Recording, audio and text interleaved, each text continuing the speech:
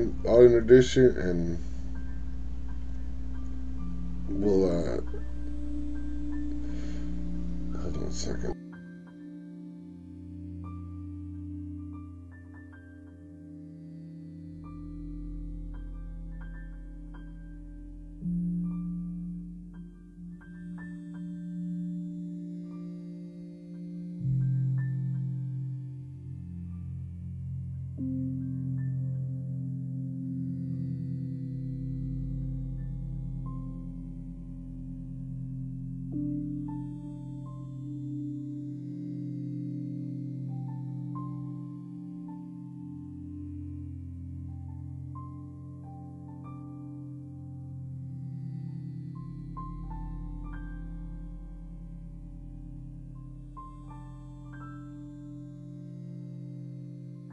We got Alchemos again.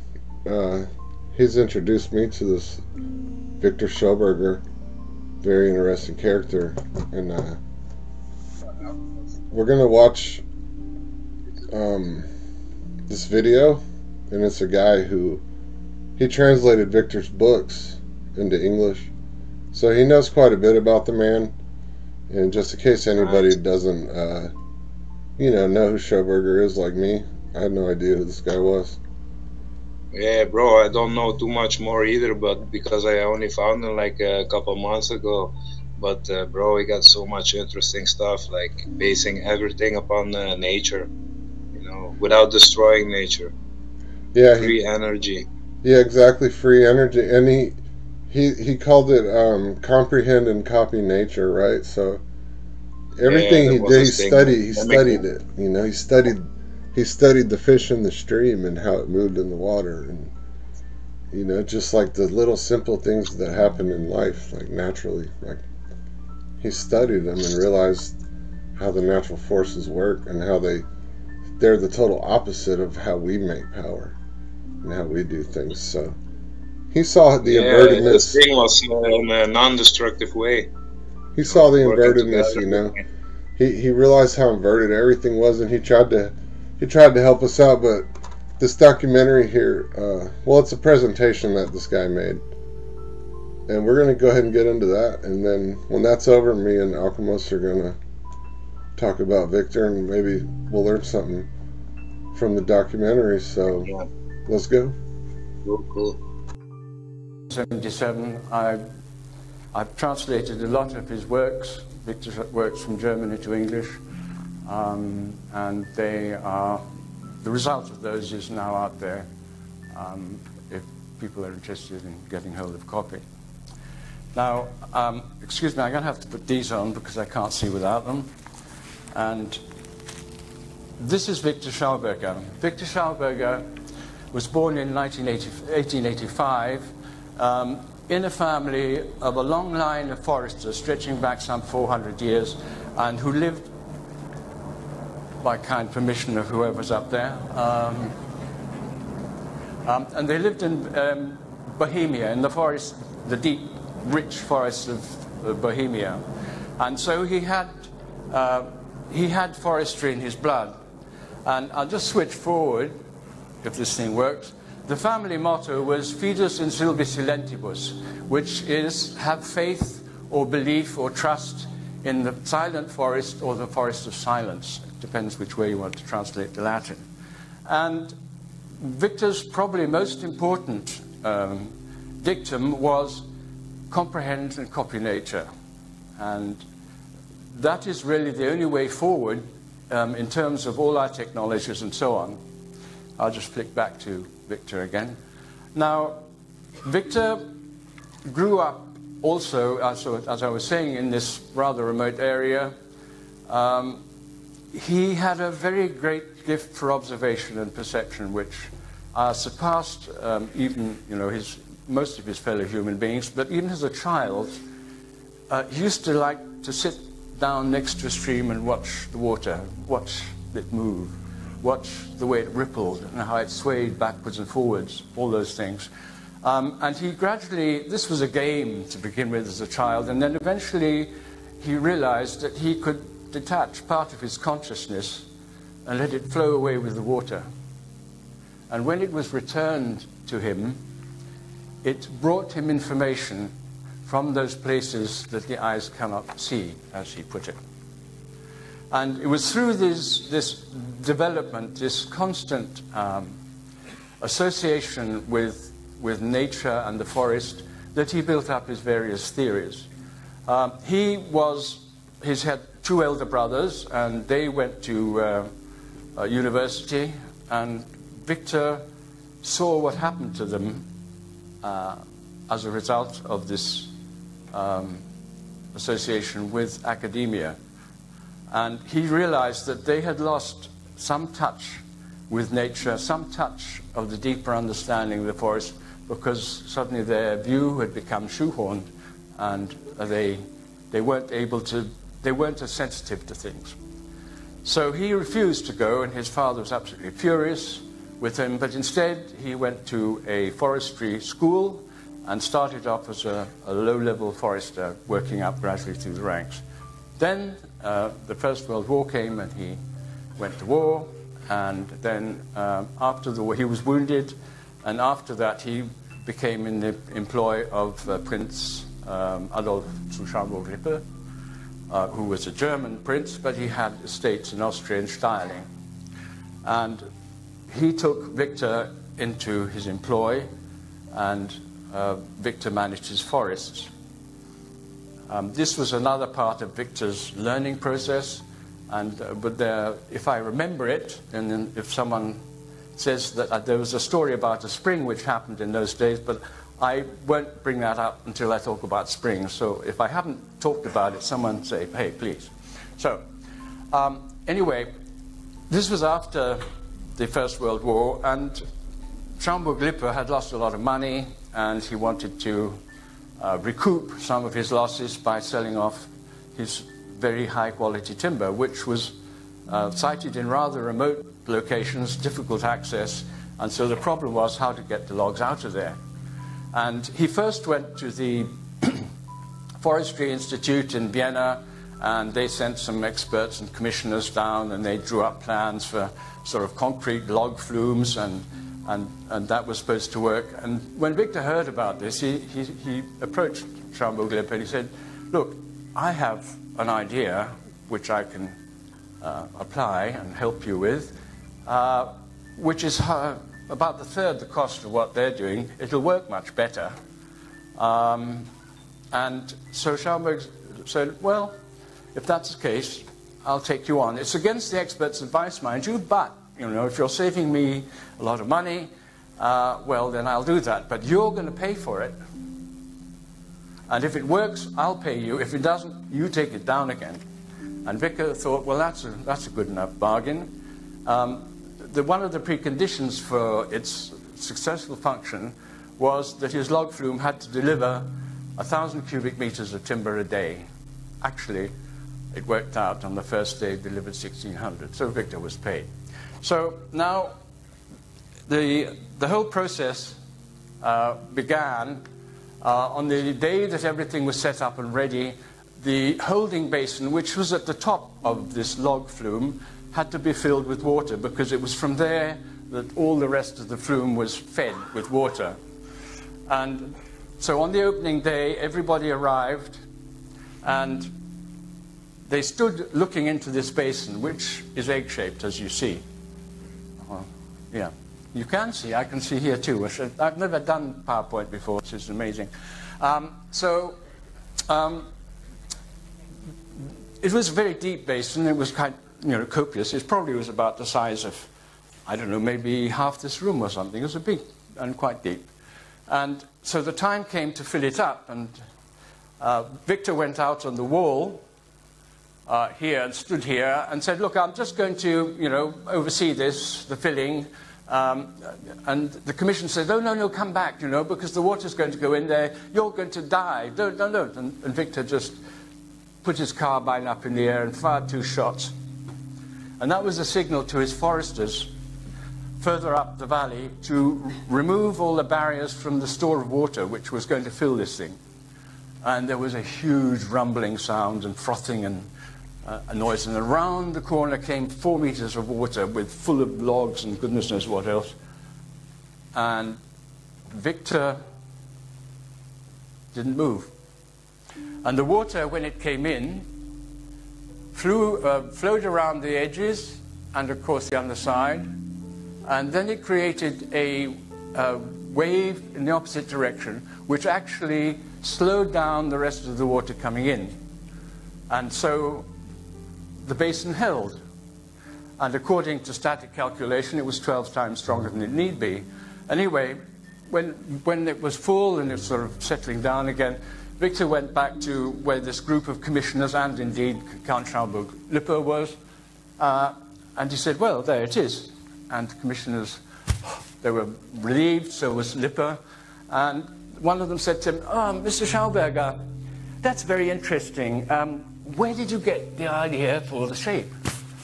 And Schauberger said, oh, well, a chicken gave it to me. He didn't have much time for officialdom. Well, now, this is basically the design of a later flume that Viktor built. This is at Gnawlidge. As you see, the cross-section of this flume is egg-shaped or half egg-shaped. And it's curving, and it's made of wood. And when it was being built, the workers said, well, where do you want to put this flume? And Viktor said, well, you see how the water moves in this valley and how it flows around here and so on? Just copy it. That's how we're going to do it. We're not going to go in straight lines. We're just going to follow what nature has already dictated for water to move in this place. So, inasmuch, of course, that they had to maintain a particular gradient. Now, the way the flume worked is that in the settling tank, which is actually egg-shaped, I'm sorry, this diagram was drawn before I did the egg-shaped one. I didn't change this one. And gradually, after the water settles, it stratifies according to temperature, so that the lowest temperatures are in the bottom. And Viktor used waters of different temperatures from different levels to feed into the flume at a tangent, so that the thing is with waters of different temperatures is they don't mix. And this is the secret of why his system worked, because he developed, or he initiated these vortices with a very colder water in the center, which were able to carry logs heavier than water, because the only place that a heavier log could float was in the center of the heaviest water. That's where it was. And he was able to transport these logs right down the center of the flume without touching the sides. Now, the water, as I said, was taken from different levels, and it would rotate one way or the other way. I'll just nip forwards to this one. He had slats set in the sides of this wooden flume to cause the water to rotate clockwise on right-hand bends and anti-clockwise on left-hand bends, always keeping this vertical movement happening. Now, occasionally, along the way, because these various stratified waters mixed and then the stratification was lost, he would put in what he called energy water, and that would come from a stream along close beside the flume with pretty cold water, maybe 5 or 6 degrees centigrade water, and some water was let out, so that the volume of water in the flume was maintained at a constant. And this new energy water was fed in from the side. Well, the thing is that even there with these measures that he put in place, the flume was much more effective in the morning than it was in the afternoon. Because a block of wood, the time it was taken, this flume was 2.5 kilometers long, and a block of wood was placed in it, and the time taken to go from start to finish, and that took 29 minutes in the morning and 40 minutes in the afternoon. Because in the afternoon, the water had become more exposed to the sun and had become tired and didn't want to carry things. That's just a larger design of flume, which he built for moving much larger than big logs. And coming back to his voyages out into nature, he came on one of his walks across a very high-lying stream, and he was about to jump over it with his staff when he saw a trout in the stream dash away upwards, and this caused immediately a number of questions to go through his mind. First one was, how did the trout get there? Because he knew that a kilometre downstream, the stream disappeared into a veil of mist and fell, I don't know, something 60 feet. So how did it get there? And why did it dart upstream? When, I mean, that was against the water, much simpler to go downstream. No, upstream. And how did it stay, actually, in the water anyway? Because it was sitting in this fast-flowing stream and just doing this with its tail gently. No effort. So, actually, he examined it, and the trout sits in the stream where the coldest water is present, where the vortical motion is greatest, and because of the shape of its body, let's say the filaments of water accelerating past the body, which are closest to it, form a turbulence or a reverse vortex in the back of the tail. And this actually pushes the trout forwards. The trout sits in the middle because in this vortex, all the food and little things it likes to eat are coming straight into its mouth. It only has to sit there with its mouth open. But on thundery days, or days when the weather is worse, then the stream, because of the change in energies, it doesn't flow quite as well, and the trout gets hungry and starts jumping about, which is why you can catch trout better on a thundery day than you can on another day. So, but this process of the actual shape of the body of the trout, which you can see is actually a complex egg shape. This is, or grain shape. That's what the trout's body is made up of, and an egg and these shapes have a great affinity with the movement of water. But in the process of this acceleration upstream, of course, the trout breathes through its gill system, and like us, it extracts the oxygen and other gases come out. And so what happens here is that these sort of yellow bubbles come out of the gills. They're oxygen deficient, and immediately they want to reabsorb oxygen.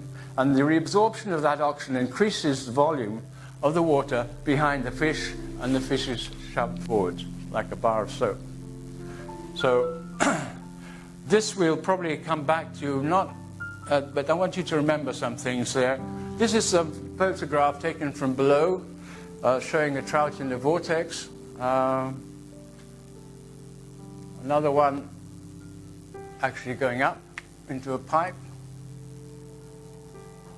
The trout seeks out the vortex. That's how the trout actually rose up this stream where Viktor Schauberger was, because in Viktor Schauberger's view also, there were always two movements of energy in a stream. There was the energy of gravity, which took the water down into the valley, and at the same time there was another energy which went from the valley right up to the spring. So we had, in a sense, the gravitational effect and the levitational effect.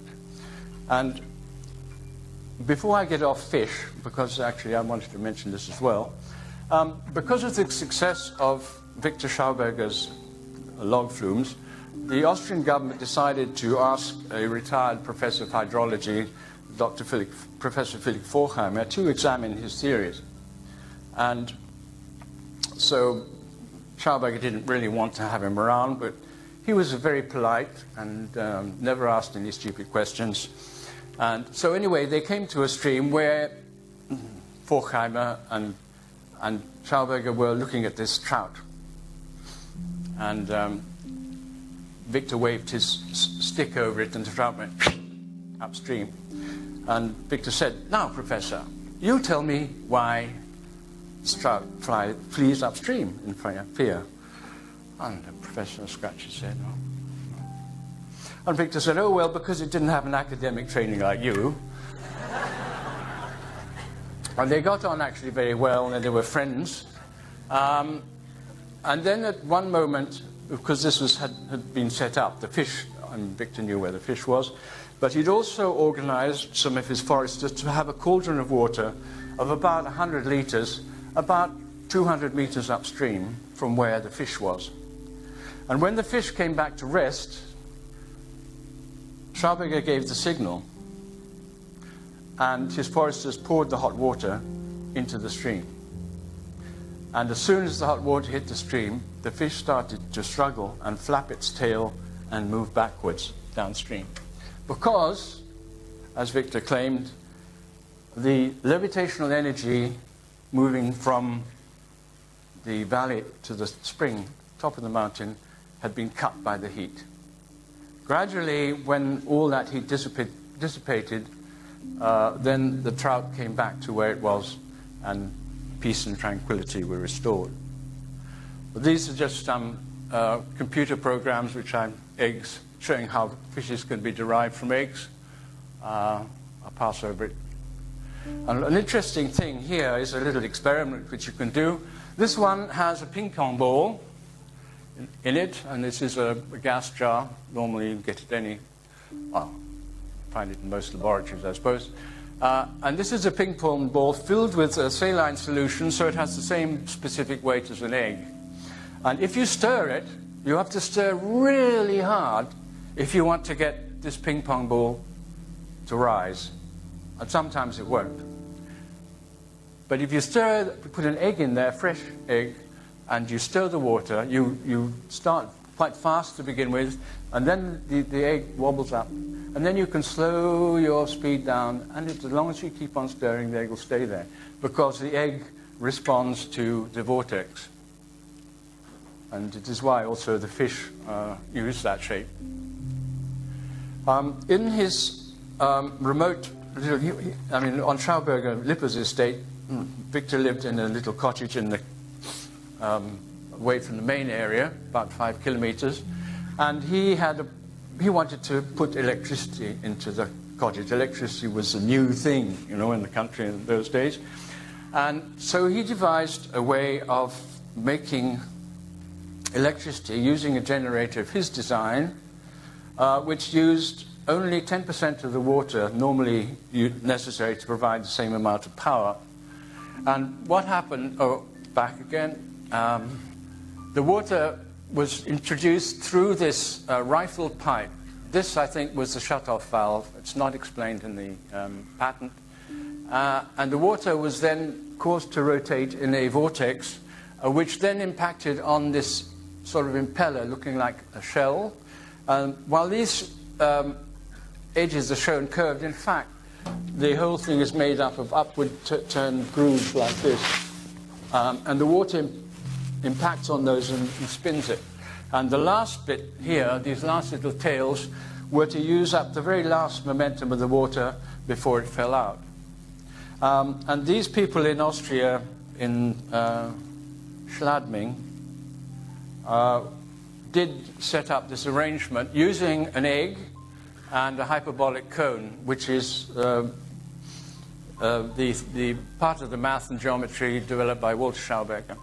And this was going to be attached to the bottom of it. So the water was introduced into this egg, tangentially spiraled, a tremendous vortex was created aside, and then that vortex energy was then directed through this jet at the end of it. When I went there, they hadn't fitted it, but they did try it out, and this cone of water was quite amazing. I took my shirt off, and I stuck my head underneath because I wanted to look up and see what it was like. Well, this water was just like putting your head under a knife. I mean, it was so sharp. It was just amazing, and cold too. So, but no one's actually built one of those, as far as I know. The group somehow fell apart, which is a great shame. Now, this is an experiment which was originally carried out by Rutherford about 1903 or 4, and it's to do with the charge in water and how the charge in water can be built up. This is a device I made, it must be about 15 years ago or something now. Now, water is introduced into this device just normally by a hose, and on each of these arms is a hypodermic needle, the very finest hypodermic needle. And that water then, the jet from that falls through a cylinder of brass, which is coated on the outside with paraffin wax, which is one of the best insulants, and then through into a receiving bucket. Now, in the bottom of this bucket, there is a brass strip, which is attached to copper in this rod, and the copper in the rod is attached to the brass in this cylinder. So, in fact, both systems are connected diagonally to each other. Now, when the water falls through, you can hear it for the first 2 or 3 seconds. You can hear it hit the bottom of the bottom bucket, and then afterwards everything goes quiet and you can't hear anything, and then something happens and the charge field is broken and it releases. Now, what happens is that the water falling through maybe, and now I can't tell you which, it will develop a positive charge which is transferred to this cylinder and a negative one to that one. This positive charge then turns to negative in the bottom, and this negative charge to positive. So a huge charge actually builds up, and this is really a small thunderstorm, at least a thunderstorm on a very small scale, because this falling water produces this particular charge, these opposite charges, and I attached a wire to the two things here, to the two different charge collectors, and I got a spark which jumped 2 centimeters out of it. Now, the rule of thumb is that it's 2,000 volts for every millimeter jumped. So now I was looking about 40,000 volts. And I tell you, I really jumped when I touched the wrong thing. So that was an experiment that Viktor carried out in Nuremberg to show that how water can develop charges, and this is really quite an interesting little example of how you can do it. Right, is this thing working?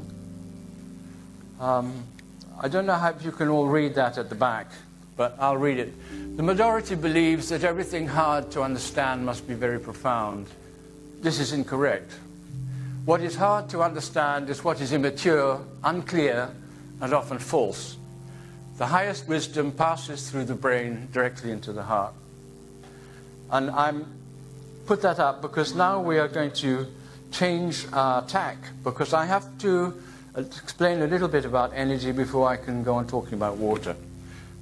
There's some things which have to be understood first.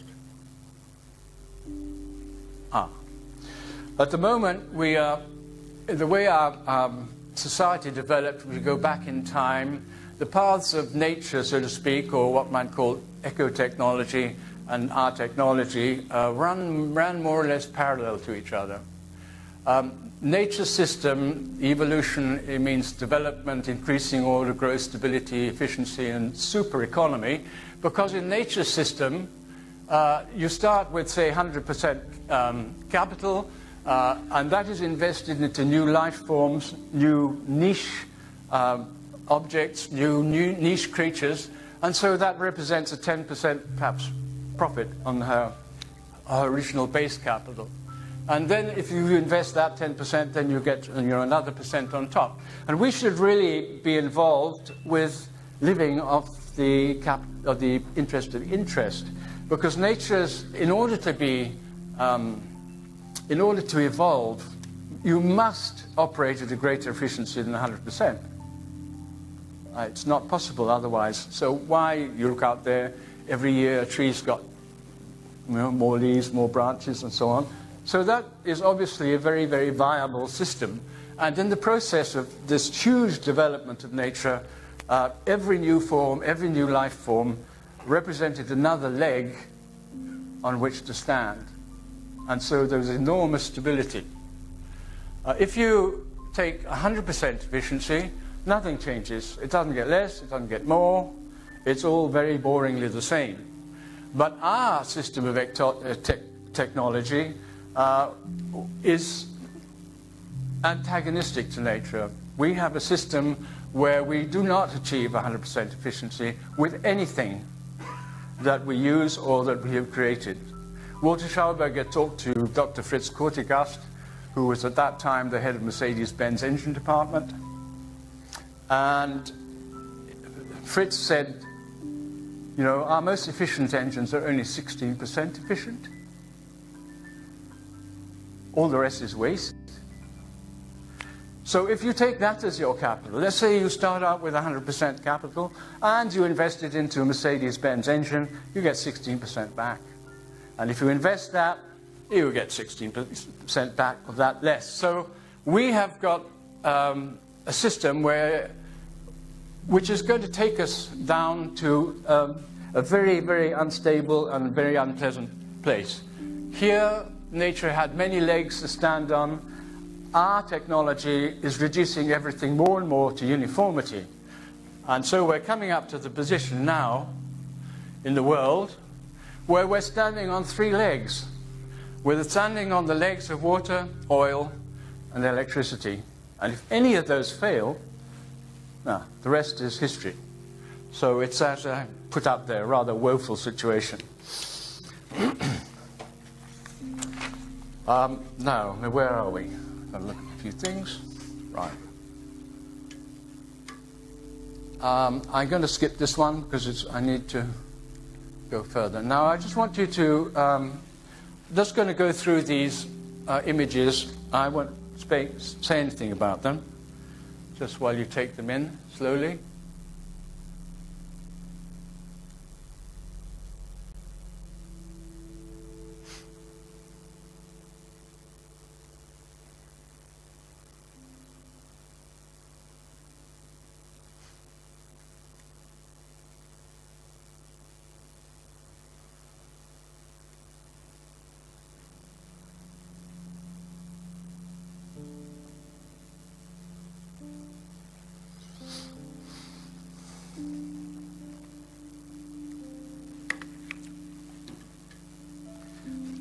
In all those images that you saw, you didn't see a straight line or a circle or a point, which are all the elements of the geometry which is in use to make all our artifacts. A straight line is in Chinese view, was a very highly dangerous thing, and they made sure on the roofs of their buildings to have a little curve because dragons like to move very fast down straight lines, so this slowed up the dragons. Now, we are using a geometrical system which is totally alien to nature. You can't find it anywhere. It doesn't have any resonance with nature, and it doesn't conform to the way natural organisms function or anything that we wish to maintain in a alive condition is not helped by the various shapes and forms into which we store it. The egg, of course, is the form chosen by nature to preserve and provide life. So, the other thing to realize is that energy is primary, that nothing can occur without the energy or the idea of it. What we see as physical form is just the result, the end result of the ideas and the energies it created. And in this little proportion, which was calculated by Dr. Carlos Riber, who got the Nobel Prize for Physics in 1984, the proportion between physical matter and formative energies is roughly 1 to 100 million. Now just think about it for a minute. That means that for most of us, and me included, I'm not including me out, what we touch is what is real. But what we are aware of, actually, is only 100 millionth of reality. So, formative energies, they must be stratified. They go up to God knows where. It's maybe even up is the wrong word. Maybe you need to say they go inside, you know. because something that resides in the center can be aware of all things, can't be on the outside. So these, we have to approach everything from the idea of the energy first. Otherwise, we won't come up with the right answer and how to deal with the problems which face us at the moment, which of course are multiplying. Now, the way it seems to work, according to Viktor, is that while there are energies, and we'll say there's 100 million units of energy, these are divided into male and female, because it's the interaction between opposites which creates the synthesis, which is the new thing. So here, we could also turn this diagram up the other way around, and it would express how perhaps a tree grows in his view, that here we have the formative energies, the red male, the blue female, and the matter which is drawn into the energy wake. But it's not vibrating at the proper rate, so it gets deposited and is left behind. So, as Viktor said, a tree is the result of the energies which have flowed from the Earth into the atmosphere, and this is the substances which has been unable to be drawn up any further. The real energy and life and vitality of the tree is about 400 meters above it. This is what's left behind. So that's a view of a vortex which we did it in Schauberger's establishment in Austria. It's beautiful. All these little nodules, so to speak, or part of the vortex can be interpreted mathematically. They have their right place, and I won't go into that particularly, but that's how the little walls are distributed. Now,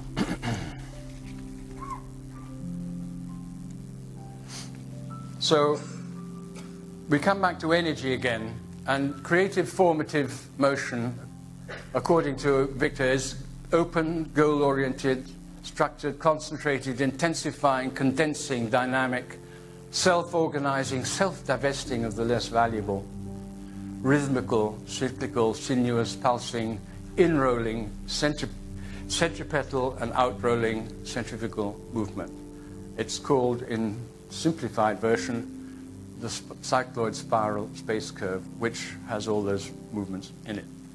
Now, basically, there are three basic movements. There is orbital motion, rotational motion, and circulational motion. And these are the various ways in which nature engages in movement. And we need to, as I said, to try and copy these and to understand them more. All right. And one of the principal things to understand in this motion is that there are two movements. Nature will pretty well always use the movement from the outside inwards, and our technology always uses the movement from the inside outwards. It's a centrifugal movement. It's an explosion. Nature doesn't ever use explosion except under extreme circumstances like volcanic eruptions and so on. Now, the key words, this is what Viktor called axial radial motion. So you move from the axis to the radius, and all the values of destruction, all the values of friction and so on, all increase the further you come away from the center. And the key words for this particular motion are disintegrating, decelerating, dissipating, destructive, divergent, loosening, and friction-inducing. The other movement, and also, I nearly forgot, noise-creating. So a measure of the extent to which an invention of humanity is working against the laws of nature is the amount of noise it makes. because nature doesn't make that sort of noise. Now, here the opposite is the radial axial motion, so it moves from the outside inwards with increasing velocity, increasing centering, increasing speed, less friction, less noise, and a lot more power. And so with radial axial motion, the concentration and power is in silence. And if you go out into the forest, there's enormous power, there's enormous creative power out there. There's all the sap moving up to the branches. And isn't it beautifully quiet?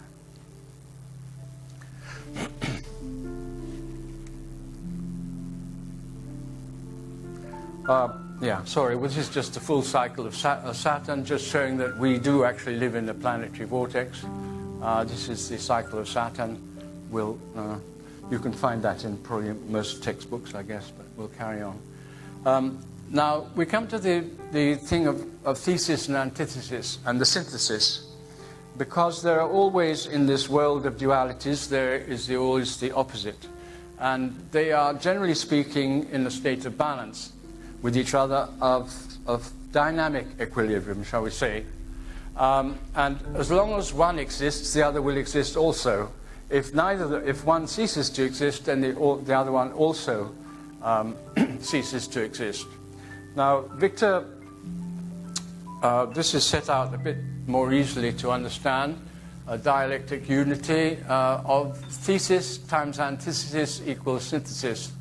And this is the Viktor Schauberger's principal equation, 1 over n times n equals 1, where n is any number. So 1 over 2 times 2, a half times 2 is 1, a half times, a quarter times 4 is 1, and so on. So the math is really beautifully easy. It's just up to my standard. And these are two columns of opposites, of matter, spirit, egoism, altruism, distance, information density, specialization, generalization, analysis, synthesis, and so on, male, female, negative temperature gradient, positive temperature gradient. And these ones on the left are endowed with male characteristics. So light, gravitation, electricism, expansion, pressure, heat, oxygen, male. And the other one, the blue side, are the ones which have female attributes. So spirit, altruism, infinity, order, generalization, darkness, levitation. Darkness in the sense of, in a very sort of, what shall we say, pregnant idea. Magnetism, impansion, and so on. And these opposites are always interplaying in all aspects of the universe in which we live in. But in order for evolution to proceed, then there has to be a slight increase on the right-hand column, because these are the things which actually further and foster evolution. If we were to give these the upper hand, then it would go in the opposite direction. Now, right.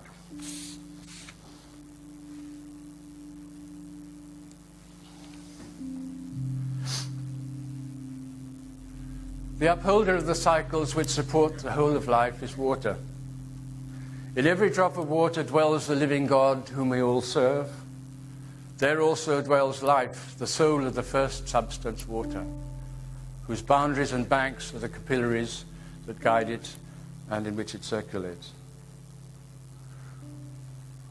This is the part of the talk that I've been trying to get to, which is to do with water. I was going to recite a poem of Goethe's in this respect. Yes, I can remember it, I think. How blossomingly I rejoice, all hail to the new. All is born of water and upheld by water too. Transpierced thus am I by beauty and by truth. O great ocean, grant us thine eternal ruth. For wouldst thou not send clouds, nor bounteous streams endow, nor perfect the currents, nor rivers here and there bestow, then where would mountains be? And what of plains and world? For thou alone it is that keeps this precious life unfurled. And this is water. Water is the first substance. Interestingly enough, water is written with a W, and if I take that W and turn it the other way up, it becomes an M, and that says mater, mother. It's the first substance, it's the substance which has mothered all other substances and all life, all organic life forms. There is now, I'll just go through these. So first thing, as we said, water is a living substance. According to Viktor, water is the blood of the earth and performs the same function in the earth as blood in animals and sap in plants. Sap, blood, and water are synonymous. Water has as many varieties as there are human beings, animals, and plants. Because water has memory. Water is affected by everything with which it comes in contact. And so all of us, everything that, who we are, it's in touch with our emotions, our thoughts, the water which we have in us. Water has three states of aggregation: solid, liquid, and gaseous. And in terms of its liquid structure, it tends more towards the crystalline. Chemically described as H2O. This is really rather boring stuff, so I'll go on to the next thing. You can find that out in any dictionary, really, or any textbook. Now, this is a diagram which I need to explain one of the very, very core ideas of Viktor's and understandings of Viktor's about water, and indeed, about energy per se, and that is the temperature gradient. Now, water has its so-called anomaly point at 4 degrees where it's at its most dense. So a temperature gradient, in Viktor's view, which is positive, is one where the temperature drops from a higher level down towards 4 degrees Celsius. This is a movement which consolidates and makes the water denser and compacts it.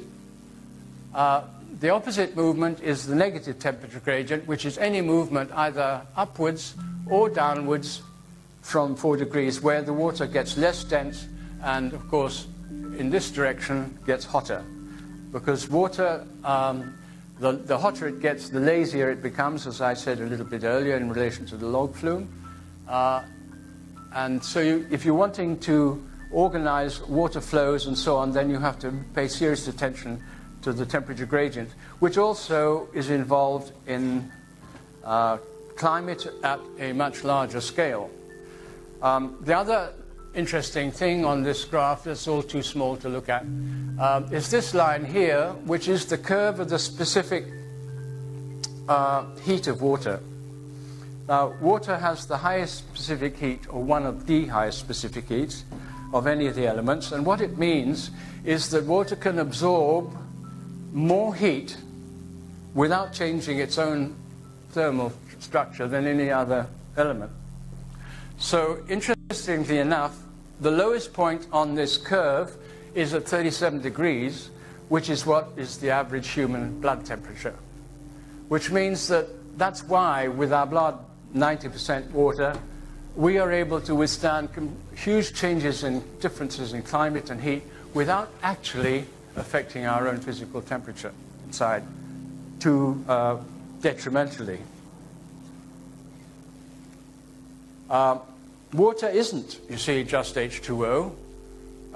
There are about 33 different substances which make up water, combining different valencies, different ionization states of oxygen and hydrogen and so on. So it's actually quite a complex little bundle. And when it vibrates in 3 different modes all at once. This one is the symmetrical vibration. The first one where it's actually, it's actually doing the same thing. The other one, the next one is sort of more flapping mode, and this one is asymmetrical, so it's sort of moving like this. And if you put them all together in the bundle, that's what the water molecule looks like. And it takes about 1 million water molecules to make one drop of water. This is some diagrams I took from a homeopathic publication. And this shows where, this is the matrix of water. The red circles are all the oxygen atoms, and the blue ones are all the hydrogen atoms. And this is a substance which is not water, which could be some tincture, it could be a bit of apple, or it could be anything which is actually suspended within the water fabric itself. And according to the way that homeopathic preparations are made, the more you shake it, then the more that particular essence is absorbed into the water. And when the very high dilutions come, then that substance isn't there at all. And what is left is a sort of hole where the resonant frequencies of that particular substance are still resounding, they're still there, and they're just as real, remember, as the physical stuff, because they're one of the 100 millionth energy things which form physical matter. See what I mean? So that is one of the reasons why homeopathy works. There was an experiment carried out by Professor Jacques Benveniste at the University of Southern Paris, and I met him, I don't know, about 5 years ago. Unfortunately, he's died. But he was asked by the Homeopathic Society of France to prove that homeopathy did not work. And so he went into it with that in mind, but found more and more with his research that it did work. And he eventually presented a paper which showed that with dilutions of 1 to the power of 120, which really means 1 to 1 plus 120 zeros, that a reaction still occurred. And that was, was totally inexplicable to science, still is to a large extent. Now, where am I going next? Right. Oh, that's more reading. So here's some idea of what water is used for and how much of it. They're quite alarming. It makes you think twice, for instance, about buying a ton of rayon.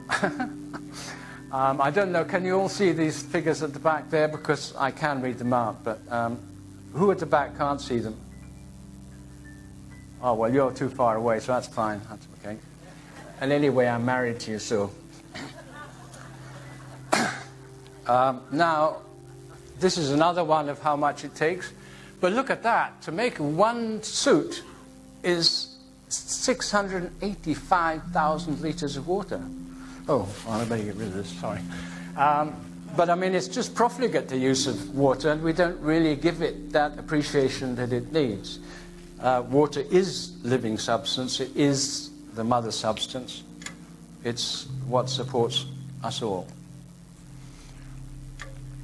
And I'll read this out again because then I get myself into the picture. Our science views the blood-building and character-influencing organism, water, merely as a chemical compound and provides millions of people with a liquid prepared from this point of view, which is everything but healthy water. Good water, good life. Bad water, bad life. No water, no life. I would like just to point out, in case you're not familiar with it, the word or the prefix which actually comes from earlier English. It is also still current as a prefix in German. It means something which goes back to the first principles or the first origin. So the organism, water, is water which has always been. In fact, as Viktor said, water has the aspect of being. Because it's always there, it was there, it's now here, and many things have passed and come and gone, mountains, continents, so on. But water has always been. We are also interested, because we do drink it, on the various qualities of water. Now, these are qualities, as described really by Viktor Schauberger. Distilled water is the purest water. It's actually poisonous. It can save your life if there's nothing else to drink. But you wouldn't want to drink it otherwise, because it's what Viktor called juvenile, or not even juvenile, it was baby water. And that grasps at everything in reach, because it needs to grow, it needs to become mature. So distilled water will leach out from you all your various stores of chemicals and minerals and so on in order to make itself whole. Meteoric water, which is rainwater, has some atmospheric gases, has no minerals. It does have a charge from the fall, but it's not a full-bodied water. And juvenile water is the same, except it's coming from the ground up. And these are the ones, juvenile water is water which comes up in springs, which can occur before it has actually matured. And it is full of minerals and trace elements, but has no gases in it. So it's missing something. Surface water, which is in dams and rivers, has, well, 3-star quality, because it's now even worse. I'll probably put it back to 2 now, because it's also polluted. But generally speaking, it's not, it's got many things in it, but it's just not really high quality. Groundwater has got a greater quantity of minerals and salts. And this, I mean, the groundwater which sits down on the groundwater table, which may be anything from 10 meters to 50 meters or more below. And true spring water, which is high in dissolved carbons and carbonic acid and minerals, is a full-bodied water. It has everything that you need in it. Now, I must just explain something about carbons, because, or am I going to explain that to you in about 2 seconds? No, I'm not, but anyway.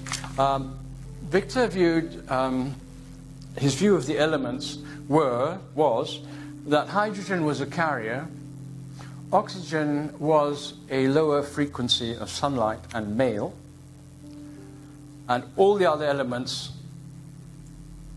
were female or mother substances, which he called in German carbon. But in English, in my books, I've written an E on the end of it, so it's called carbone, to try and do a sort of shorthand. But that means everything else that is not oxygen and is not hydrogen.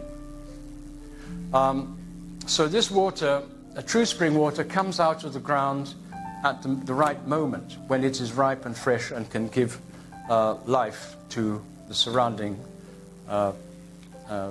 areas and people.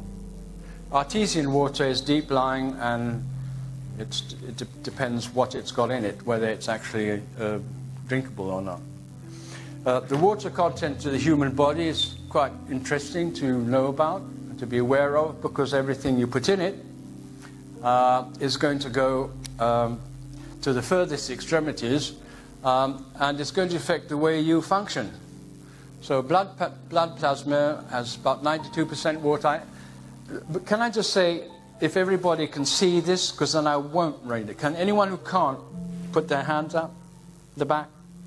Good, then I won't read it. I'll let you read it. Give me a break from talking for a moment too. Right.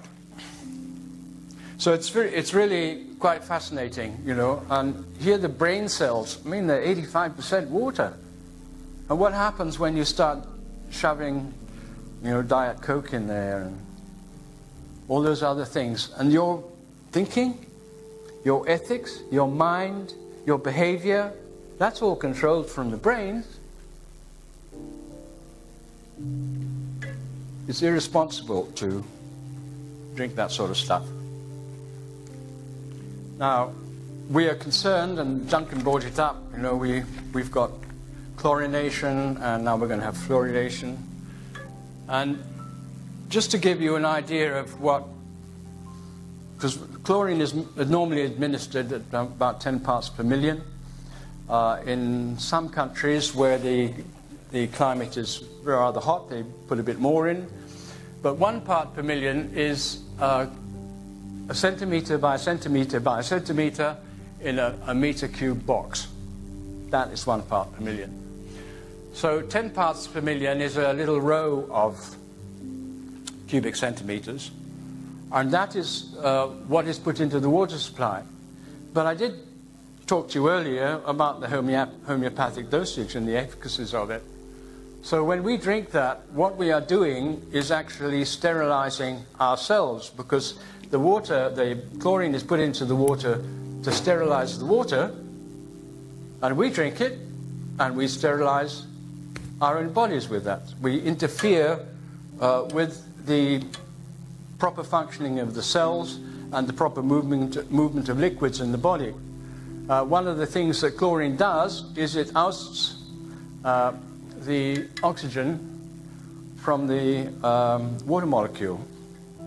So, and what you have instead is a hydrogen-chlorine combination, and oxygen is released. And that oxygen, of course, has nothing to hang on to, so it becomes a free radical, and it does all sorts of damage in the body, makes you look older, and so on. It's something to be avoided. Originally, and then now they're going to have fluoride, which originally started out as a byproduct of the aluminium industry in terms of sodium fluoride. It was first used as a rat poison, worked very well. And it was probably done, well, let's be kind, because calcium fluoride was perceived to have some benefits for the health of teeth and the body and so on. And calcium chloride does occur naturally, and certainly people who live in places where there's more of that in the water, they've got strong bones. But sodium fluoride is really bad news, and it makes the bones brittle and so on. So, unfortunately, governments have become dictatorships these days, and you can't really get them to change their minds. Right, next. Right. According to Viktor's processes, these are the ingredients you would need for putting together about 10 liters of water. These are the more necessary additives into a base water, shall we say, in order to create a good quality drinking water artificially.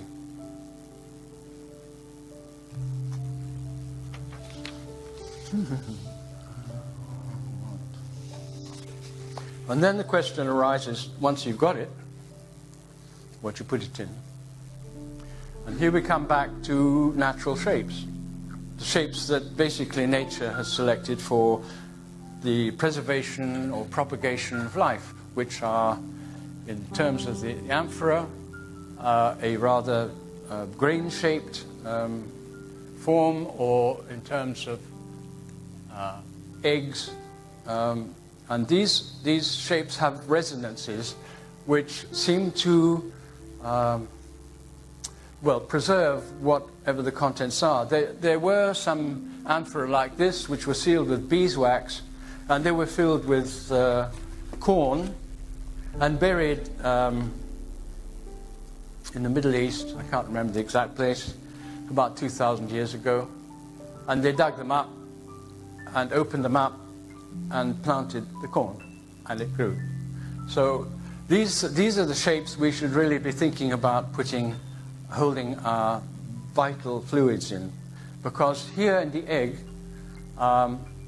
there are no corners. There are no surfaces in there where there's any stagnation. This is an egg which is derived from Walter Schauberg's mathematics.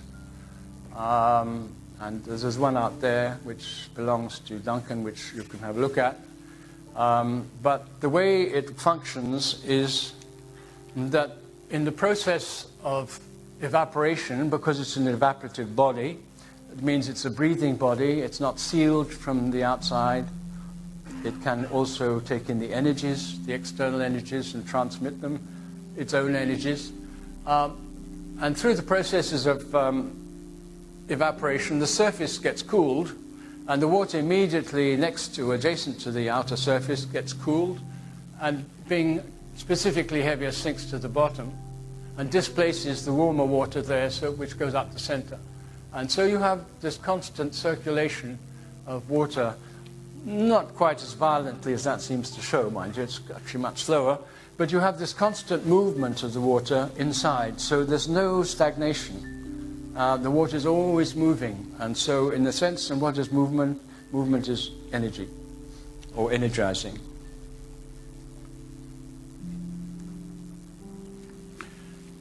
So this is a picture, I've got them in the wrong order, but this is just showing hydrogen as the carrier of oxygen and carbon.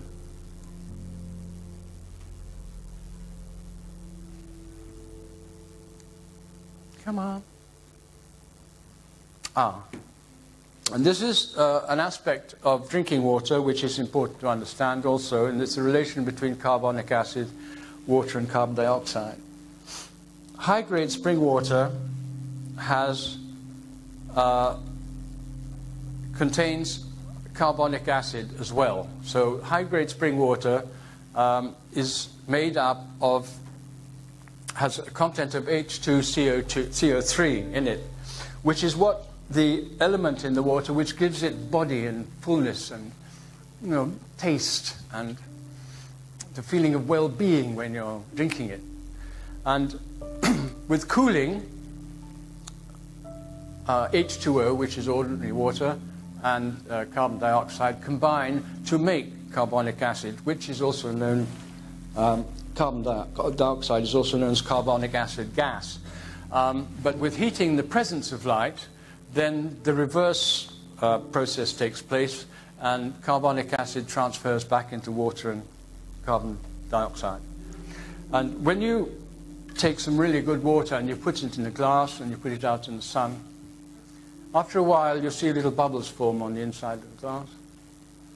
And that is all the transfer of carbonic acid into water and carbon dioxide. And that represents an energy loss in the water, because those bubbles then disappear up into the atmosphere. If you shake them and they're all gone and they're lost. So the CO2 has been lost from the water has been de-energized, and when you drink that water, it tastes really, really flat and tired, which it is. And and this is just an example. These are Chladni plates. These were taken from a book by Hans Jenny. Just to show you what the effect of heat is. It's quite graphic in the sense that these are black metal plate, maybe 2 millimeters thick, which is vibrated at a certain frequency, has sand placed on it, and the sand reproduces the image that frequency does to the plate, the way the plate bends and vibrates. But if, when you have that, and then you touch the corner of the plate with a torch or a lighter, a match to it, then that structure suddenly ceases. So heat is a great destroyer. Heat is a great destroyer of the even flow of water, as we saw, as I told you about in the trout experiment. And water needs to be protected from light and heat as far as is possible. This was a bit of research which Viktor did, which shows the difference between the structure of water if it's moved centrifugally, which means from the inside out, or centripetally from the outside in. And all our means, all our pumping systems, our power systems, all use centrifugal technology. So the water is destroyed as it's passed down the pipe to us, already, or it's destroyed in the river. When it passes through the Pelton wheels in a hydroelectric power station, the water is disintegrated. The oxygen is thrown out of it. It gets on the back of the turbine blades, starts eating them away, and the water comes out. And if there were fish at the outfall of the dam, they die very quickly because the water wants to grab the oxygen out of the fish or anything else. And so there are quite a few cases known where, when a dam has been established and set in motion, that the fish have died in the stream. The temperature gradient and the anomaly point of water we're going to talk about now in a bit more detail. Right, so as we move up the atmosphere, we can see that there are certain points where this 4 degrees occurs. So it doesn't constantly get colder as we move vertically. There's always a stratification of things. And so between these points, for instance, here it'll get colder, then it'll get warmer between these ones. So at this level it's warmer, and then it gets cold again. And up here, then the temperature rises. And this is one of the funny little things, you know, they don't teach you at school, or they might teach you if you're a graduate at university, is that temperature is not only thermal, but it's also a measure of energy, or the energetic motion. So, yeah, well, when you get up higher, it's got to be cold up there, because there can't be anything much to keep it warm. And so it sort of backs up one of Viktor's sayings, which, is quite stimulating. That the sun is a cold, dark body. The closer we get to the sun, the darker will be its face. Everything in nature is indirect. So the indirect thing is that from the darkness of the sun, we get light. And if you think about it and just say, it's all beyond all reason. The sun radiates extremely high frequency, high energy at the Earth, none of which is thermal. And the light from the sun, as it were, the energy impinges on the Earth's atmosphere, and it slows down and demodulates to frequencies which are then falling into the light spectrum, and we can see it. However, that's what he said. I'm sorry, that was quite a bombshell. You weren't expecting to hear that one. Right. Now, coming back, we're going to get on with water, because this is where we live, and we've got to deal with things. Now, what Viktor calls, there are two hydrological cycles. There's the full cycle and there's a half cycle. Now, the full cycle is when the temperature of the ground is cooler than the temperature of the rain. That means there's a positive temperature gradient in the movement of temperature from the earth or from the water in the rain into the ground. And that means that the ground will absorb the rain. That water is absorbed, it sinks down, it recharges the aquifers, it's taken up by the tree roots, some of it flows out to the sea, and then it rises back into the atmosphere again. And on this diagram, on the full hydrological cycle, you see that the spirals of the rising evaporative water, is going in two different directions. It's not to make one better than the other, it's just to say that they're different. Because the water rising from the sea is arising from a huge mass of water, which, while not dead, doesn't quite have the same intimacy with the atmosphere as trees do with all their branches and leaves and so on. And so that the energies arising above the tree with the evaporation, those are entirely different energies to the sea's energies. Now, I talked to a glider pilot in Austria, and he actually took me up in his glider. And I said to him, yeah, well, why don't we go over the town there? There's a lot of heat coming up, and, you know, you'll get up faster. And he said, oh, no. You can only rise upwards over the forest. You can't do it over towns. It doesn't work. The heat is wrong. It's not the right sort of heat. Anyway, so these little particles of moisture, they rise up higher and higher in the atmosphere. They eventually consolidate, cool, consolidate, and fall again as rain. But they have been up where they get more information from the sun. So they bring that information back with them, added to which there is the charge generated in the fall distance to Earth, which is like that little experiment I showed you with the jets. So the water actually gets charged, and when the rainwater hits the plant, there's a huge boost of energy which the plant absorbs, which doesn't happen with irrigation water because the fall distance isn't there. So that is a self-reinforcing process, and builds up the vitality of the ground and the whole of nature, and also indeed the stability of the Earth's atmosphere, because with this system, the full hydrological cycle, the atmospheric water distribution is pretty even, so it's very stable. But we have engineered the half hydrological cycle. And practically the whole of the world is now suffering from this half hydrological cycle, where because we have cleared so much, because we have used bad farming practices, we have changed otherwise green areas into green water absorbing areas into hot ones. And so here what happens is that we have a negative temperature gradient between the atmosphere and the ground.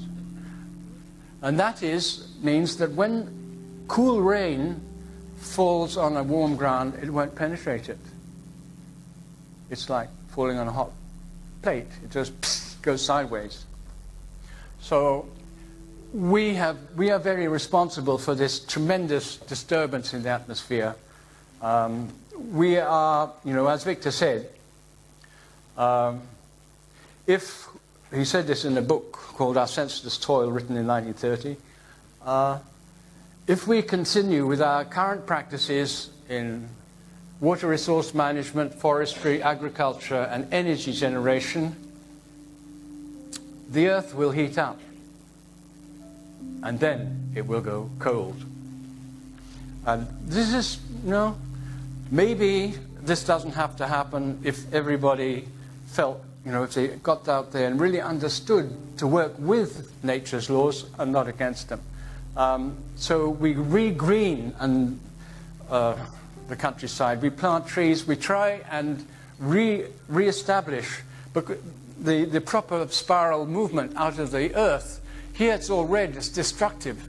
And it's a form of energy which is destructive, and then that destruction gets reinforced by the other energy and information it receives from the sun, and so it becomes even more destructive, and it falls as flood rains and cyclones and God knows what else. Right. Now, I think I might just have to be nearly at the end. I'll just see what else is coming. Oh, yes. Oh, well. All right. Oh, no, we'll go back to that one. I haven't time. This is terrible. Yeah, you get the spring story, okay. The spring story is, there are two different kinds of spring. There is a seepage spring and a true spring. Now, this is a seepage spring, which under the correct conditions of a positive temperature gradient, instant rain will percolate into the ground, come against an impervious layer, and then run along the gradient according to gravity. and will emerge probably at a temperature of somewhere around, well, anywhere around 8 degrees, 9 degrees. And it will taste good, but it's not true spring water. True spring water is different in that we have the same penetration of rainwater under a positive gradient, which seeps all the way down. But there is a counterpressure from below, which is the expansion of geothermal heat, which pushes the lower, very low strata of water upwards. So gradually, as the water comes down, it cools, and it gets compressed by this movement from the bottom upwards. And so in the middle of the groundwater table, there is the 4-degree center stratum. And this is at 4 degrees. What this stratum does not have, though, is its full content of dissolved oxygen, which has been absorbed by the tree roots and so on the way down. So this water, this center stratum, is what it had the character that Viktor described as nymphomaniac, because it had removed from it in the process of all this infiltration its male aspect, the oxygen. And it wanted desperately to reunite with its male aspect in order to become whole again. And it would find any avenue fissure to rise up to where oxygen was present. And there are many mountain peaks where springs occur, but there's not a catchment area sufficient to supply the volume of flow which is coming from the spring. Now, on some occasions, they had in Austria, high up, they had what they called poison springs, and they fenced them off from cattle, because the cattle, if they drank that water, would die. They would get what was known as galloping consumption. And the reason was that the water in the spring coming out had not yet absorbed oxygen, so it was basically carbon dioxide brew, and it would choke anything that breathed it or drank it, because it was going to get oxygen out then. Now, okay, I derailed myself there just slightly. But anyway, after flowing about 10 meters or so, Viktor observed the volume of water coming out of a true spring when it came out, and about 10 meters further down he measured the quantity, and it had grown. And it had grown because, and it expanded because of its absorption of oxygen. Okay, just one more slide, and then I'm going to stop. And using this principle, we should be able to generate energy from the deep sea at virtually no cost, because we actually have the similar situation that happens on land, where we have water, we have organisms in the sea which gradually deplete the water of oxygen as you go further down. We have a cooling as you go further down. We have also an upward pressure from below. So somewhere, at some depth, there is going to be a stratum of 4 degrees centigrade, which is oxygen efficient. And if we were able to introduce a pipe down there, which has an intake which caused the water to move in a vortex as it moved in, and we bring it up to a certain point, and then this is a detail of this part, and then we infuse atmospheric oxygen into it, which causes this oxygen deficient water to expand, then we have power to drive a centripetal generator, and all that comes out at the end of it is oxygenated seawater, which was there anyway. So we didn't hurt anything. Right. So all these things are, they're all possibilities. Viktor Schaubergers has shown that there are a huge number of things we can actually do if we want to try and change things. But everything is interconnected, and I wanted just to finish with this another short poem by Goethe.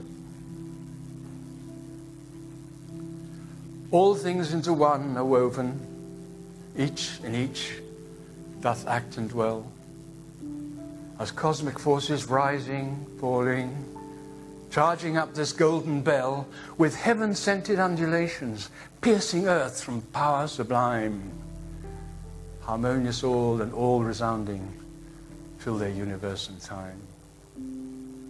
Amidst life's tides in raging motion, I ebb and flood, waft to and fro. Birth and grave, eternal ocean, ever moving transient flow. Such changing, vibrant animation, the very stuff of life is mine. Thus at the loom of time I sit and weave this living cloth divine. Thank you.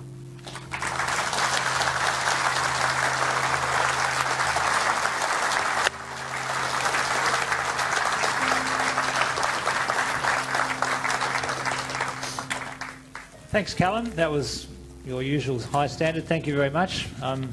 If you want to chat to Callum...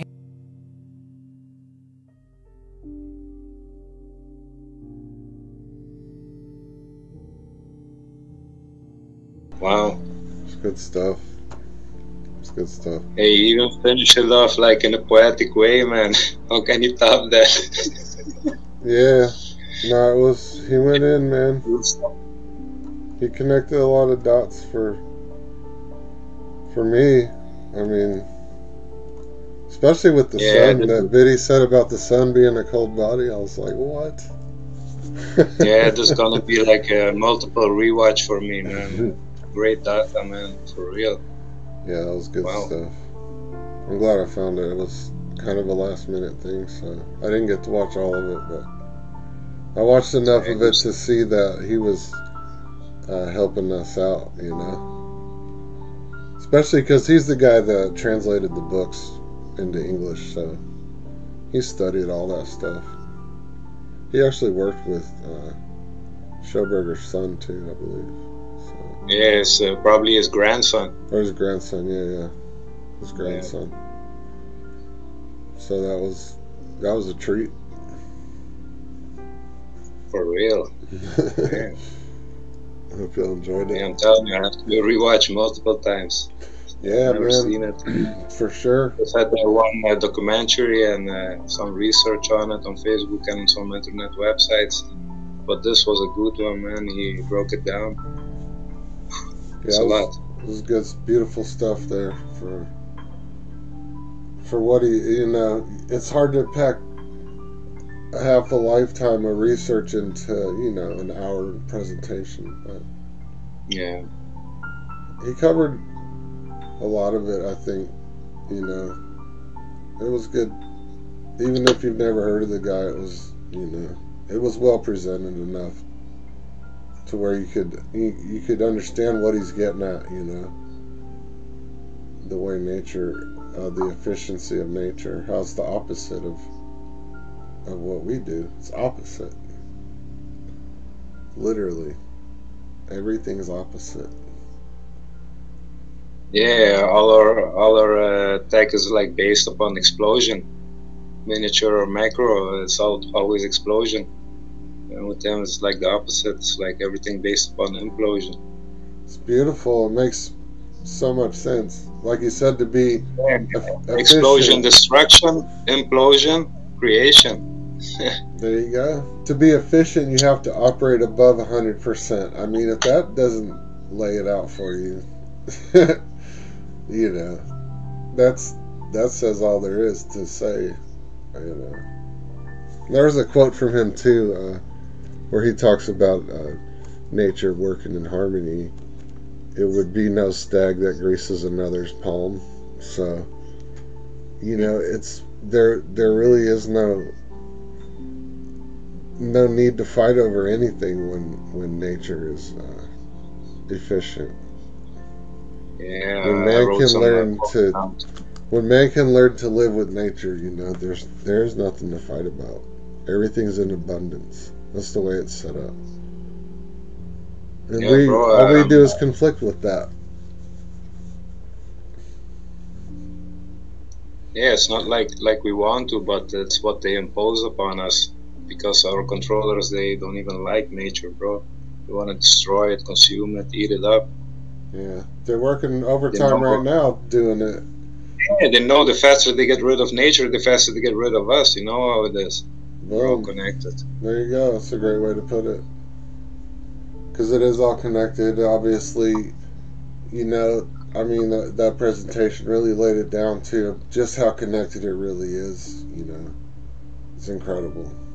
It's incredible. It's Schauberger, bro. So amazing. True genius, you know, and he laid it down in like simple principles. You know, he was a forester, and then just to look at the water and seeing like the spiral patterns in it, he saw that this form of movement is what creates everything, you know, energetic wise. And then it was his goal to imitate this movement in his devices that he created, you know. Yeah, and then we'll get into some of that too. Alkimos has some images from. Yes, this thing was like making naturally inclined, environmentally friendly energy. There you go. Comprehend and copy nature. That's what his book, one of his books. He had several books. There's a few films about him too, but they're hard to find. Honestly, there's a couple, but you know, I could find like 5 official little films that were made either about him or with, you know, the help of his family. Yeah, bro, I think it would be good material for a movie like Spielberg. Do something with it. Man, you ain't kidding, bro. I mean, to me, he's right up there with anyone else as far as, you know, geniuses from the 30s. There wasn't really a shortage of them, per se. He had quite a few, if you really think about it, you know. Howard Hughes, you know, supposedly Einstein was a genius. We'll just put him in there because, you know, that's what we've been told. Well, and there are so many unknown ones, too, you know. I come from a different background, and here, you know, we had like Roll in Italy. He was also a genius, but nobody knows about him, like Gustavo Adolfo Roll. Have you ever heard about him? So Gustavo Adolfo Roll was like after Einstein created this Rosenbridge theory, to congratulate Einstein on some stuff that he saw that he saw too. He phoned him personally, and actually he made like a rose grew out of the desk of Einstein. While he was while he was talking on the phone to him. Einstein wrote it in his like autobiography. What? Like, yeah, bro, this could be a very interesting subject. Gustavo Adolfo Roll. He made a rose grow out of his desk? Bro, that was, for me, one of the most interesting characters that came out of Italy, and nobody knows him. Yeah, bro, he found different techniques, like he made moving paintings. He invited rich people to his house, and then he painted the painting, and while they were like having dinner, the painting moved. Like wow. Yeah, bro, it's really interesting stuff. Wrong. Yeah, but you won't find much on him in English. Most is like in Italian. I hear you. That's pretty cool, man. You got to bring us some of that stuff over here, you know. Bro, Italy has some interesting characters, man. If you look at it, like Marconi, with all the antenna wire stuff, bro, it was like genius too, bro. Marconi. Yeah. Nice. Fermi, you know, from Fermi Lab. There you go. They shaped the world around us. I mean, they really did, you know. Yeah, actually, you can even include like Werner von Braun with them, you know, because there's some things too, you know. That's for another time maybe, but there's so much on it, you know. Right. It's good stuff. Yeah, you want to see like the pictures from the museum? Yeah, let's check out the Schauberger Museum. Alkimos has some images here from, what's the guy's name? There's a link in the description. Yeah, SRO. He has like his own page about the stuff. He visited the museum and everything. He took pictures. Hey, you got the link of him in the description. In the description box, there's a link to the images from the museum here that we're going to check out. So, yeah, make sure y'all go check that out. Yeah, tell me if it's up. Oh, hold on. Hold on 1 second. I have to let you in the thing here.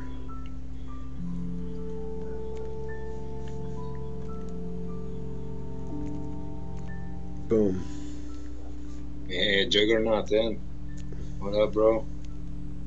Yeah, bro, I can never forget Juggernaut because he was my 666 subscriber. Oh, nice. Oh, this is a good one, bro. Yeah, we appreciate y'all checking it out, man. We're gonna dive off in here. If you missed the documentary, make sure y'all go back later and watch the presentation. Anyway, my bad. I didn't mean to cut you off. Wow, bro, the documentary was great, man. Wow. Yeah, it went in, man. It covered a lot, you know. So I'm glad I found it. It was kind of last minute, you know, diving into him for a couple hours, and it's where it took me. It took me off into the, you know, the realm of the guy who ended up translating the books for him. So. And then come to find out, you know, that he made presentation, and I was able to find one of them digging through the archives. Well, what was his name again? It's Callum Coats. Okay. He's a British guy, Callum Coats. It's good stuff, man. You know, even if you've already looked into this guy, you watch that presentation, you'll probably get something out of it, you know.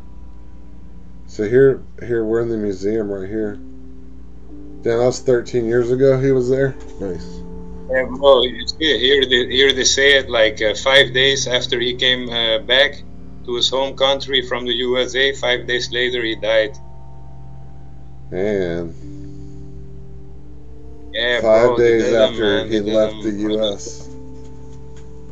Yeah, and he left the US like he sold all his patents, thoughts, innovations, everything just to get a ticket home, bro. And even like an American consortium bought it all up, but they gave him like just the money to get a ticket home. And to me, it's like really sus that he died 5 days later. You know, agree. bro, come on, man. It is sus. If you do, you know, you think easy eating, bro. That is sus. Here we go. Let's get that full screen up there. Nice. Oh yeah. See. Wow. Man, if you set that up right, it's endless supply of energy. It's not really. It's almost would be perpetual in a way, but you got moving parts that would have to be replaced eventually. So it's not perpetual. But. Yeah, bro. This was like his home power station. That's badass. It's like this is the thing that he didn't want to come out, you know, the home power station. Bro, yeah, man, talk about free energy device. There it is, right there. Yeah, it was like it produced energy by just by water and air. There you go. It was to stimulate atomic conversion processes through implosion, fulfilling the dream of a non-pollutive energy converter in everyone's home. Man. Damn, bro. Bravo. It's incredible. It really is. It really is. I need one of those. Yeah, these things were like created like you just needed like a tiny amount of fuel to start the system, and then when it's up to speed, it's on a roll that it keeps going, you know. Yeah, for sure. So you shut it down. Yeah, that's what I mean. It's almost like a perpetual motion machine, you know. Yeah. Other than a few moving parts. You start up and then it goes. Yeah, bro. That's what I'm talking about. From water and air. Come on, that's how it's supposed to be. Yeah, bro, and non-pollutive, so no exhaust, nothing. Exactly. There is nothing to pollute anything with because of what it's using to produce the energy. So it was called this Heimkraftwerk. It's beautiful. So it's like Heimkraftwerk. Nice. What does that mean? Yeah, with that thing, you could have your own little factory. You could create things. You could produce things. You know, energy is always the problem if you want to produce stuff. It's true. Know? Everyone could have like a small factory and produce things that they need. You know. Yeah, it's like a generator. Yeah. Like a huge generator, just free energy. Just wow, incredible. Who knew these things existed? You know, and he even patented a lot of his stuff, and If you look into it, you can 5 days before his death, he sold everything. He let it all go, huh? Yeah, but probably it was Who bought under pressure, you know? We don't know the details. Really? Yeah, interesting. So he came to America to sell his patents? Yeah, he wanted to come here to America to like promote it and get it into circulation. But you know, the same thing what happened with Jodorowsky, with the Dune. Same thing, bro. Same thing. Man, it's a shame, isn't it? God, dude. It's too much at once, so they know it's so much, so okay, we're gonna divide all that stuff and put it out in so many years to come, you know. And we'll let people dig it up on their own and never really make it a popular thing because it's too efficient, right? It's too efficient. You don't need a wire hung to your house from a pole or underground or something coming from an energy plant miles and miles away or however the hell it's getting here. You know, you're making it yourself. They don't want you doing that. Yeah, bro, the system is actually scared of people becoming real creators, creating real things. They don't teach you. They don't teach you how to think in school. They teach you what to think. You know, it's the total opposite of teaching. Yeah, bro, they done studies on it. 98% of children before 5 years old are geniuses. Only 2% of people after 25 years are geniuses. Wow. Damn. Says a lot about the system. Yeah, that tells you about what the system's doing. Programming us, and few of us are able to see through it. Yeah, these are the three Schaubergers. Nice. Here we go, the bearded man. Yeah, his son Walter. This is that dude.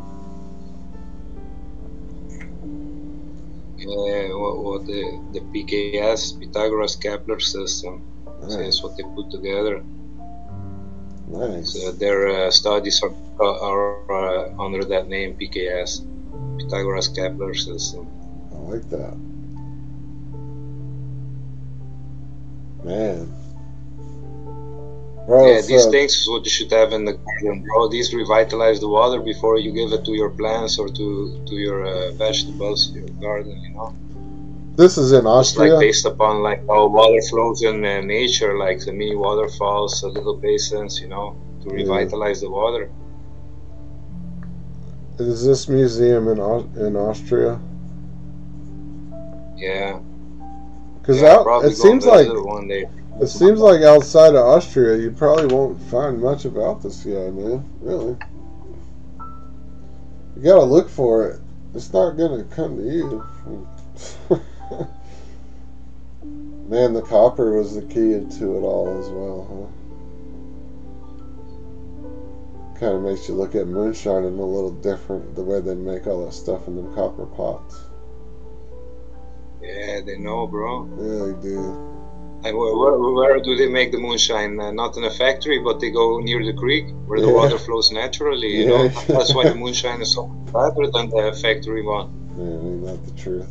And honestly, moonshine and beer and all that is really, was key because you were able to take the impurities out of the water, make it safe to drink and everything. So, alcohol in a way is kind of like the basis of civilization. It really is. 1933, gotta love that, man. I love it. That was like the height of his stuff, from what I could find, was like 1933, man. He was all over it.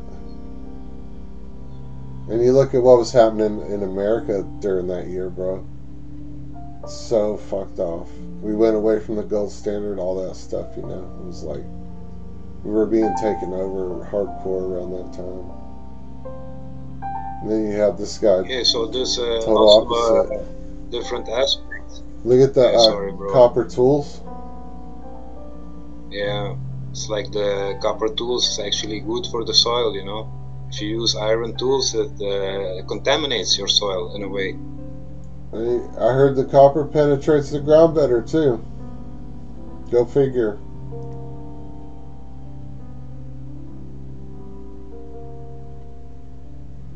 It penetrates the ground easier, copper. It slides in better. It's the ground wants it. It's like natural substance. You know. Yeah, you see here they show like with this. Wow. It's like a miniature model of the honeyball. Wow. And then they show the egg shape in the middle. Look at that. And then the vortex around it. It's like a honeyball miniature. Wow. You know the honeyball 1, 2, 3. Can you zoom in on that? Can you zoom in on that one? Yeah. Go to the right. That one in the bottom right corner. Yeah, man. Oh, let me screenshot that thing. That's pretty cool looking. Yeah, there's a lot going on right there.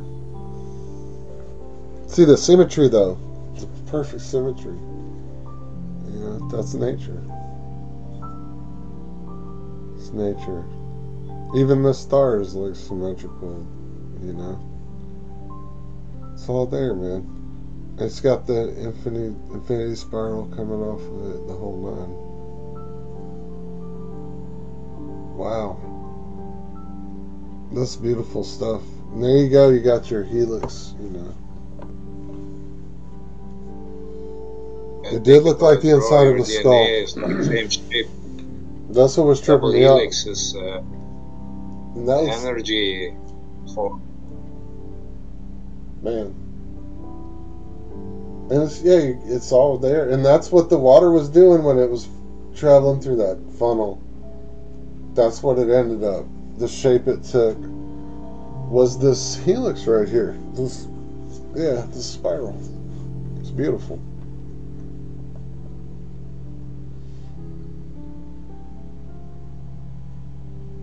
It actually starts to speed up when it does that too. So yeah, I have some of these drawings too in my folder. Better quality. It's cool, man. That's cool stuff right there. I would love to have that hanging on the wall. Yeah, so this was the one that I think his son and his grandson replicated. But then the first time they used it, the pipe got screwed or something and it didn't work. And then they shut down the project, but I think it just went, how do you say, under the radar. They probably use this stuff in so many things, bro, we don't know. I hear you, man. Yeah, the Fibonacci is all over this, all over his work, you know. Fibonacci is what makes us. I mean, if you really look into it. Yeah, so it was the repulsing engine. If you want to look it up. Magnetic fields and Fibonacci's, man. Magnetic fields and Fibonacci's make up everything. All of it. It influences everything. Check that. Yeah, one big magnet with spiral and vortex.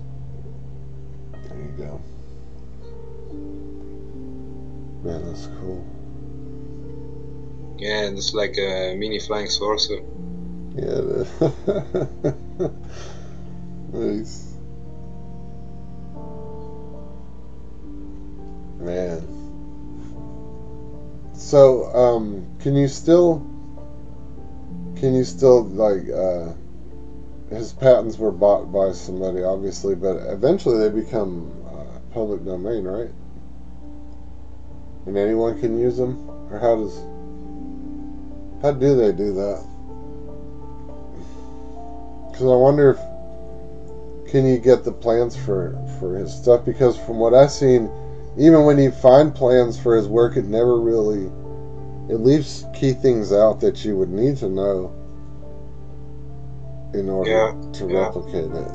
So it's almost even like what they were showing you wasn't the actual patent, because the patent would actually have that stuff on it. So it was hard to find any real, like, final patent of his work.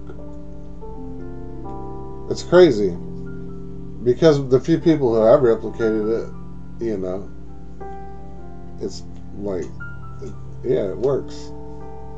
So it's not just hearsay. Look at that damn thing. What the hell is Kepler? The Kepler drive? Isn't that like some Star Trek shit, bro? Hyperbolic cone shape. Wow. A Kepler triangle. Wow. Check that out.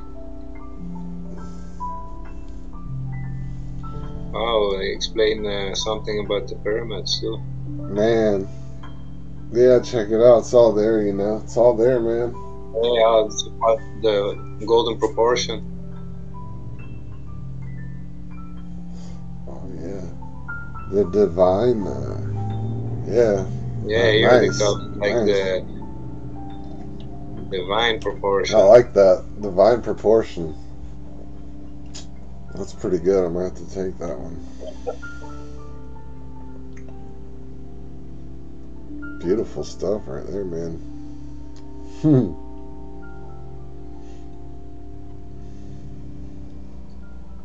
Fidus in Silvis Silentibus. I don't know, it's like Fate and Silent Sons. I don't know, Silvis. To look it up. Is that Latin? Faithful to the silent forest. Nice.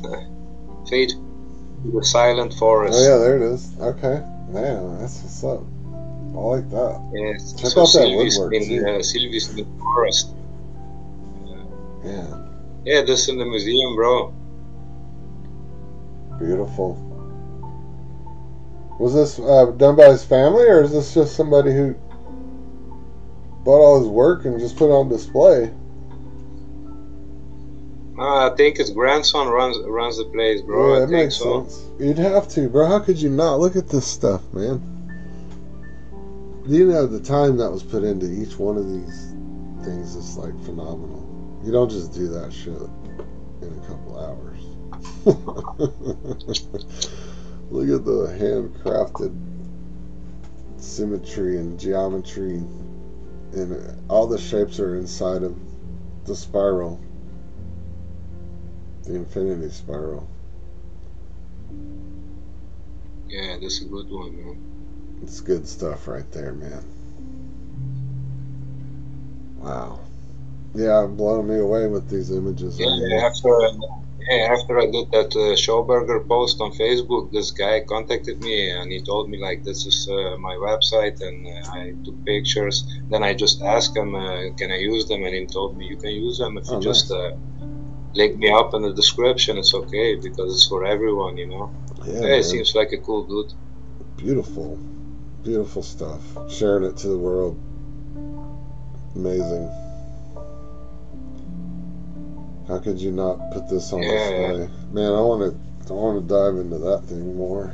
It's like a steam engine or something, huh? Yeah, the repulsing. The Da Vinci water. Yeah, these things. They almost look a little bit like some, what do you say? Like some engines from planes. Yeah. For real, turbine motor. Yeah. Now I'm seeing all kinds of stuff, man. Like, wow, look at that thing. Yeah, this was for like, this is like for your home revitalization. Wow. Dan Rees vortex water system. Man. Yeah, he came up in the documentary too. The one Comprehend and Copy Nature. At the end, this dude is like one guy in America who was continuing the work, but just on the revitalization of water. Man, we tried to. You can't show the Comprehend and Copy Nature on YouTube for some reason. It's on YouTube, but we can't show it to you guys. So. Yeah, it's on YouTube. But it is on YouTube if anybody wants to watch it. Comprehend and Copy Nature. It's pretty good. It tells you a lot about his work and how they tested a few of his ideas out. You know, one of his ideas was to put like rocks in the middle of the river, and it would help from washing the bank away, and it would focus the water into the middle of the river, and it helped everything out. It helped all the fish out because naturally that's the type of water the fish wants to be in. You know, he was symmetrical with nature, and it created energy by doing so.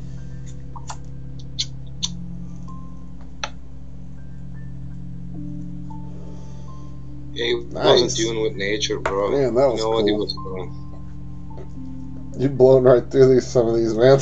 I like all of them. Just don't listen to me. Keep going. There's probably a whole bunch of that one. Is that the Eiffel Tower? Go back one.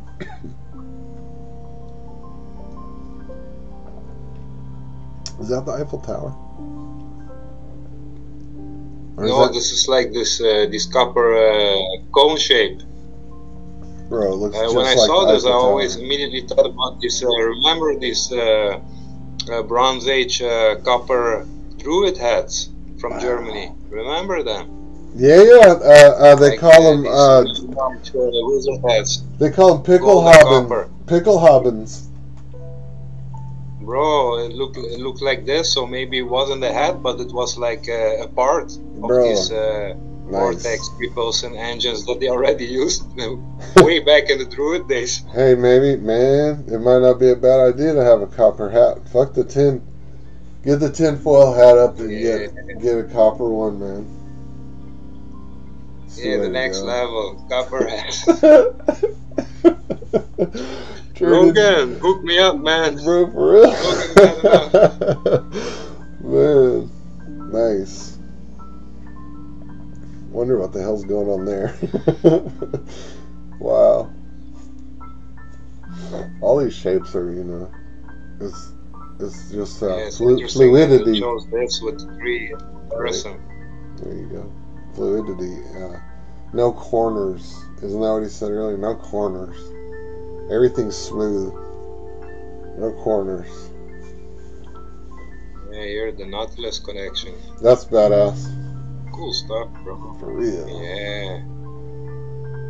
Wow. What is that? Holy crap. Man, is that a gold one? What? This one. Yeah, is it painted that way? What is going on there, man? If that's a real gold Nautilus, I gotta have it. Bro. Wow. Get out of here.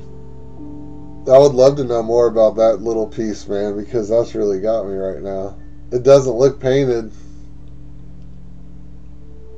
Yeah, what's this thing here, bro? Let me write it down. Yeah, that's what caught my eye, and then I saw that damn gold Nautilus, and I'm like, why is that thing gold? Yeah, what is that, for real? Is it like bones or something? Yeah, you see the pine cone laying next to it. Bro. So obviously, you know, it's a display of the divine, man, what was it? Man. Yeah, there's even more, bro. Dude. Look at that. Look at that one's like wood grain. Then you got the one in the back there. It looks like a petroglyph. The spiral that's on that stone in the very back. Keep going up. Right there in the middle. That spiraled out one. Yeah, bro. You know, when it's stone, it was a long time ago. And if it was a long time ago, things were much bigger. So you're actually looking at something microscopic now. For real, though. You're microscopic. You know what I mean? Like, on the scale of it all. If you're like, it just keeps going, too. The infinite. Keeps going. That does look painted though from that angle. That Nautilus. Yeah, there's the hyperbolic funnel. Yeah, there's your funnel that turns into that helix at the bottom. And it's the most efficient. This is the one that makes like the double helix. It's the most efficient way for water to travel. Wait, let me check. I have a note on this. Yeah, that's like this funnel uses the turbulence of the water to create a stable pulsating structure out of swirling chaos. Nice. Well, I love that. I love that. And it's, you know, he achieved this by sitting on a riverbank and watching a whirlpool. You know, that's where he discovered how the movement it would make. And then he went home and he replicated this funnel. How he came up with these designs, shit, who the fuck knows, man. But anytime he tried it, he would get the result that he expected. Like, he expected to do that. What did they all do? Da Vinci, the same thing, bro. He went to the forest and look at things. That's how true. Everything worked, how the birds fly. That is true. That's how we found out, bro. Not with the books, but with your eyes, you know. Yeah, exactly. We already know that shit. It's already in us. Exactly, not in the books. That's enough. It's not in the books. It never was. You have to learn this stuff for yourself, you know. Hey, bro, I'm not saying, you know me, I read a lot of books, you know. But yeah, I'm not saying don't read books. It's not the source you need to source your needs. Exactly. I want to build some of this stuff, man. You know, I need one of them free energy generators. Shit. I just need some copper. Bro, but even his son and grandson had problems putting it together in the right way. Crazy, bro. Yeah. That's the thing, you know, that I was noticing with his work was either he didn't finish drawing it out because he was protecting what he was, you know, but none of it was complete. None of it. That's just from what I could find in a few hours of researching him. I'm not saying what he was doing wasn't working, because we see, you know, his plan put to action, you know, in numerous other things. So, but the big designs like the generator and all that stuff, there were parts missing that you would definitely need to know what was happening in order to replicate it. Just saw Denise in the chat. Oh yeah, welcome. Denise. Welcome everybody. Forever too. Forever. Yeah, I'm not checking the chat the whole time. You know how it goes. Always when we stream, you want to check, but then you're just into it talking and forget. Yeah, my bad, guys. I see you guys out there, though. Thanks for coming, checking us out, hanging out with us, sharing your thoughts. We're talking about Viktor Schauberger and his studies of water, especially water, but everything, really. You know, this was something like based upon like a Kelvin generator. It's like when water is falling to these copper spirals, the thin strands of water produce high electrical voltages, and tiny droplets change the direction of fall, contrary to the cause of gravity, and move back upwards. A levitation effect caused by electrostatic charge, like this good for healing, they say. If you go near a waterfall, it has the same effect. The water go upwards too. If you breathe that, people with asthmatic problems, it helps too. So it's like some type of healing device which causes the water to levitate and have some healing property upon you. Yeah, and then earlier, you know... Yeah, bro, I took some notes here and there, you know, because it was a lot. It's good. It's good. And we learned about how water, at a certain temperature, starts to produce levitation, you know, and the way that the fish were able to jump up, you know, up a waterfall and onto another stream without, they don't even have to move.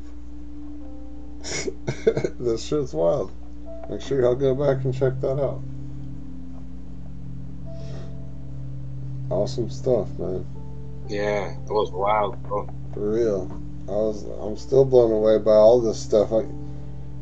Yeah, this is good stuff, man. And then, because he, you know, he perfected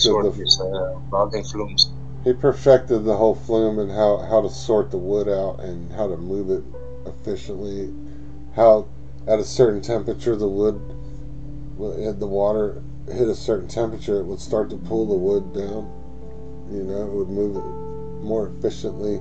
He could move logs that were heavier than water, right? They could still be... bro, some of some of his works are still used, bro. They are like some are these old bobsleigh tracks they use, or these actually were the flume locks.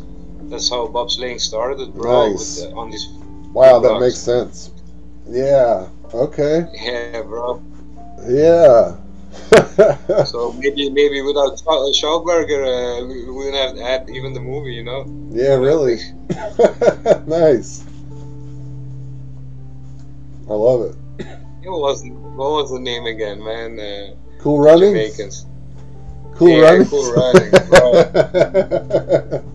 Hell yeah, bro. That's classic. Team. Classic stuff, man. Cool Runnings. Classic stuff. So, you know, Are you dead, man?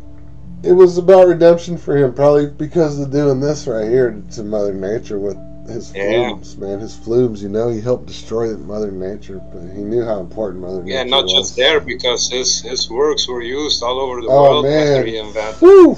I'll tell you what. Yeah. Once they realized, hey, wow, look at all this wood, how fast we're moving it. Yeah, we got to do this everywhere. So, yeah, in a way. And it's sad, too, because we all know about that side of... We don't know it was him responsible for it, but we all see this side of the work he did.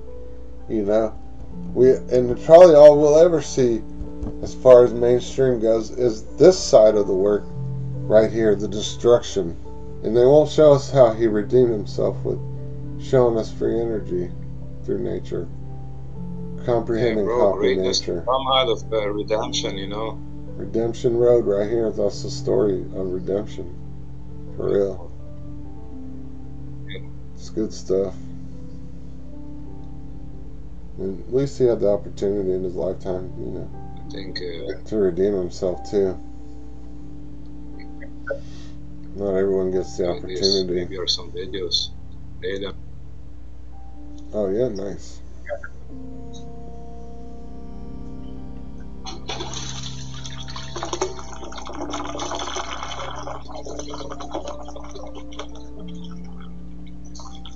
You see all the water attached to the outside, like some type of levitation. Yeah, right, exactly.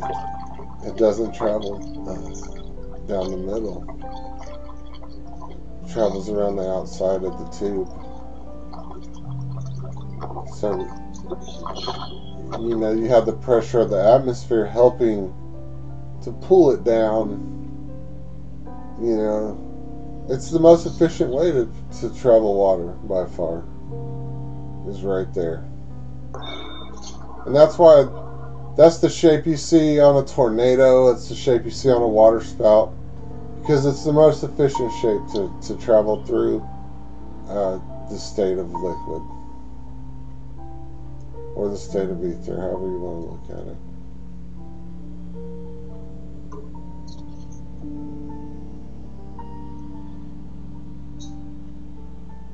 Yeah, it's like the way our tubes are set up. It's like the bottom part of the tube contains water always, and there's always the upper part not containing. Yeah. But in this case, it actually attaches to all the sides, and it leaves like not the bottom and upper part, but it has the outside part, and the inside part is hollow because the water runs on the inside of the tubes. So it creates this vortex that on the inside of the water it remains air.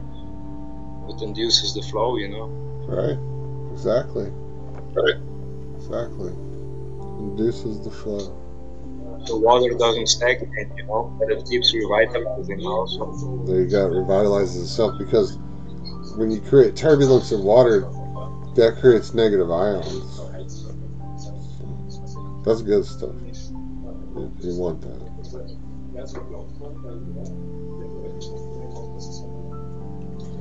So that's, you know, another bonus from what any of these machines are doing, is creating all those negative ions, you know. Think about the amount of negative ions coming through that funnel. The way that water was traveling through there. It was producing a lot of negative ions. That was some good water coming out of there. That would be a great way to charge your water, if you had one of those funnels.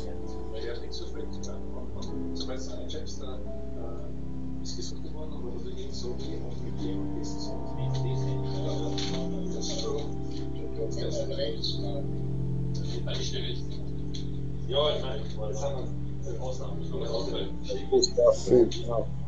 oh no, that's great, man. The copper, you know, copper. Copper in a magnet is how most magnetic fields are generated, especially if you have electric motor. You know, it's copper and magnets. So. I'm not seeing many magnets in here. You don't need them, I guess. Yeah, the way he's doing it. The repulsing. There's that cone again. That double helix produced through the cone. And the cone is the shape, you know, the divine shape, whatever it was called earlier. I have to go back. Yeah, it's good stuff. It turns into the double helix, you know, that we see in so much symbology. Yeah, creating a stable structure out of swirling chaos. I love it.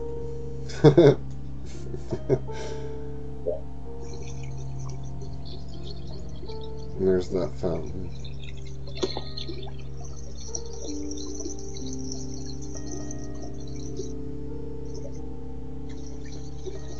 Even the algae was growing. Did you see how the algae was growing in that spiral pattern?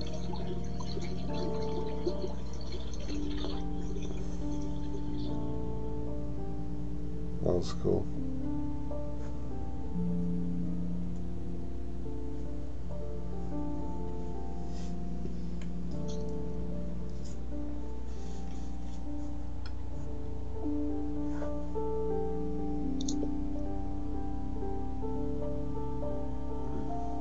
Man.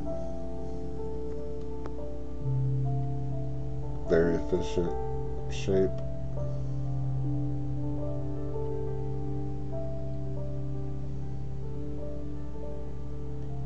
You know, it's your kitchen funnel, you know, it's the same shape, basically.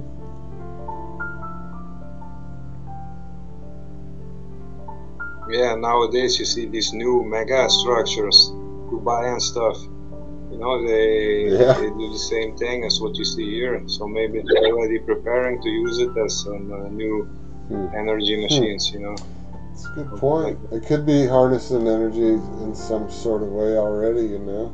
Like, they could still be doing that too. Maybe even subconsciously, you know, these designs are produced. Bro, I was sorry. No, you're good, bro. Go ahead. Yeah, bro, I was on this rabbit hole once. Like all these mega structures, mostly you have to look into them. The largest structures in the world, New World structures, they have like these really interesting artworks at the top of them. Like on the highest level. Interesting. Yeah, it's really interesting. Yeah, I'll have to check into that, man. Because there are some pretty amazing structures being built today. Check that out. See, there's your funnel shape again, you know, the vortex, whatever, vortex. Chevy made a motor called Vortex. That was, man, one of the best motors they ever made. They had to stop making them, they were so good.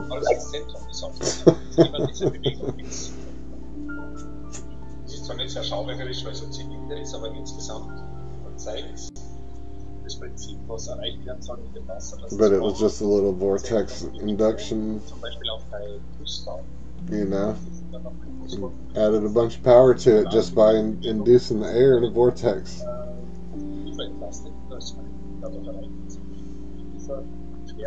Bro, this is almost some Walter White stuff, man. The blue was like, yeah, what's going on there? It's spinning, you know, it's causing that funnel shape. The natural funnel shape produced. You know, you see it everywhere. You see it in nature. You see it in the tornadoes, water spouts. Same deal. Yeah, I have to say, man, some really cool footage. That's so cool. Man, there's almost a Wow. like a pentagon shape in the middle of that. Yeah, I think they just have a mirror underneath of it that you can see the spiral in it. Wow. Wow. Dude, that's cool. I was wondering what was going on there. Yeah, it was like a mirror. Wow. You see it. That's incredible. Museum, you have to show up. Wow. But it's cool, bro. Wow. For real, that's It cool. almost looked like the spiral nebula of the galaxy, bro. Yeah, that's why I was tripping. I'm like, wow. And that's another. Yeah, bro. Yeah, it's the galaxy is on the same principle. Micro macro. Man. Micro macro, same thing, bro. Yeah, it never stops, huh? Micro macro. Yeah, it never stops. Man. And yeah, incredible. Incredible. It seems so simple, but you know, it's really incredible, man. Yeah, it's just used for energetic water activation. Being able to harness nature and make nature work for you.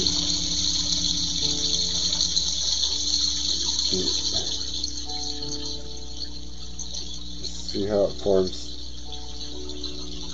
You see the spirals happening. It's like multiple spirals even going into there.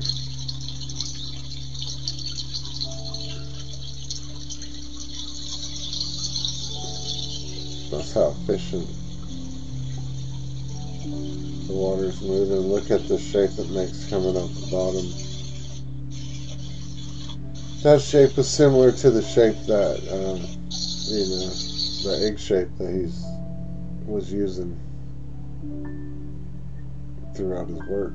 So even the byproduct of the water traveling at that shape makes another, geometrical pattern. Pretty cool. Yes, you see, it's to make noble water, like nobility water, edel. Yeah, it's good noble stuff. water. It's good stuff, man. Yeah, this was actually a patent thing on the left and on the middle. Yeah. Wow. Yeah, it looks like a turbo that you'd put in your car too. I'm seeing like car parts and shit in these these designs. Man, that was good stuff out. Appreciate that, man. Yeah, thanks, bro. Yeah, I mean, you inspired the whole stream, so and we appreciate everybody coming out, hanging out with us. Hope y'all enjoyed it. If you guys got anything, any comments? Yeah, one final. Yeah. You want to finish it up? Yeah, go for it. Yeah. No, it was good, bro. It was good. There's too much, There's a lot. Going, I mean, if you got more, you got more. All right. If you got more, we can look at more. Shit. And maybe the folder, if you want to see the folder. Oh yeah, break it out. I figured that was the end of it. My bad. Hold on. Let's get you on the. Yeah, let's bring up the other folder.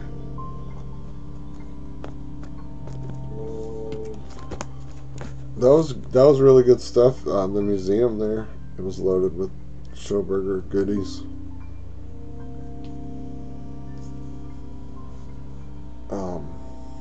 Yeah, we're gonna get into some more here. He's got another folder with, I think, some of the stuff that he made a video about. So y'all make sure you go over there and check out the videos. He's been making a lot of really good stuff. The video is not done yet, bro. Okay. You still haven't done the Schauberger. Nice. No, See, he brings it here first. I got distracted with the other genius, Walter Russell. I did that one. That's out though. He brings it on here even before he makes something. So this is some exclusives right here, right from the Alkimos files. That's probably what I should call this from now on, the Alkimos files. This is all you, bro. I appreciate you, you know, wanting to come on and share it with us. Hey, bro, for me it was also like only maybe maximum half year ago I found out about Schauberger when I put up the documentary, and then they took it down, and then I say, okay, this is too interesting because they took it down for a reason. Yeah. Then I told you, you looked into it a bit, and you say, okay, this is really interesting. Hey, yeah, I was intrigued. I wish I really could comprehend all this stuff and explain it, but at least we put people on a lead, you know, like there you can look for it, there you can find it. Yeah, you can learn from it, and eventually, man, if you study it long enough, you'll start to understand what's going on here, and maybe even you could get in trouble too. Just don't bring it to the U.S. because they'll take you out, man. Yeah, I thought this was cool. Like, this was the last picture on the right. Nice. Rocking the beard and the polyester suit. You gotta love it, man. Yeah, he was nature's big boss. I like that.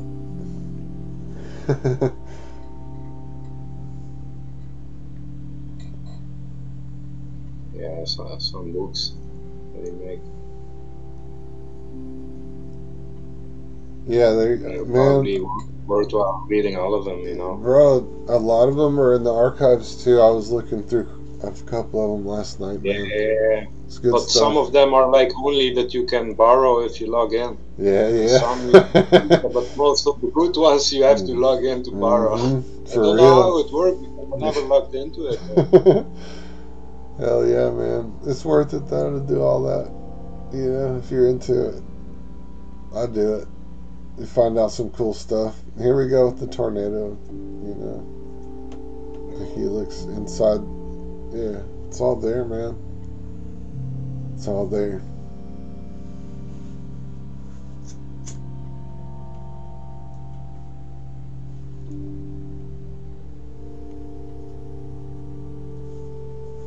Though. Wow. Man. It is like some Da Vinci stuff right there, bro. Oh, if y'all go to my channel in the community section, that picture there with the tree, it looks like a tree. It's not actually a tree. The one on the right. Yeah, there's I put up a side-by-side with that and a petroglyph from Hawaii, and very similar. It's kind of wild. So maybe, you know, it got me thinking about some of those petroglyphs being actual symbols for these different types of energy fields that are produced. Because that's what that is. That's a graph of an energy field that's produced. That's what most of these are. They're graphs of energy fields. And he replicates them. It's pretty incredible.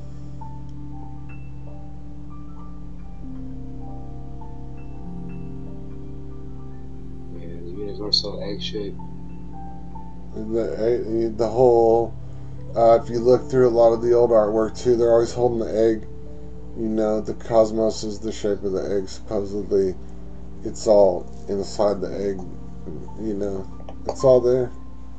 If you look at a lot of those old paintings of Jesus and God and Mother Mary and, you know, the Madonna, whatever you want to call it, they're holding the egg.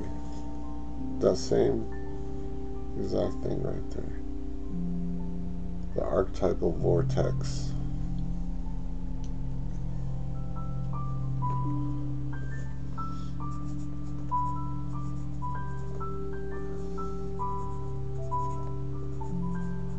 That's good stuff, man. And that's like a turbo motor right there, basically, or you know, water station. Check that shit out. Entropy. Wow. Wow. Wavy. Man, truly, huh? Is it from? It's from the spiral, though, right? So, and it pulls too. You know, it's pulling as it travels. So, it's actually a way to make things travel faster, is to put them through one of these funnels, and it'll make things speed up. Or going the other direction, it might make it slow down, going from small to big. So, which direction are we headed in? There's your water wizard. Good stuff.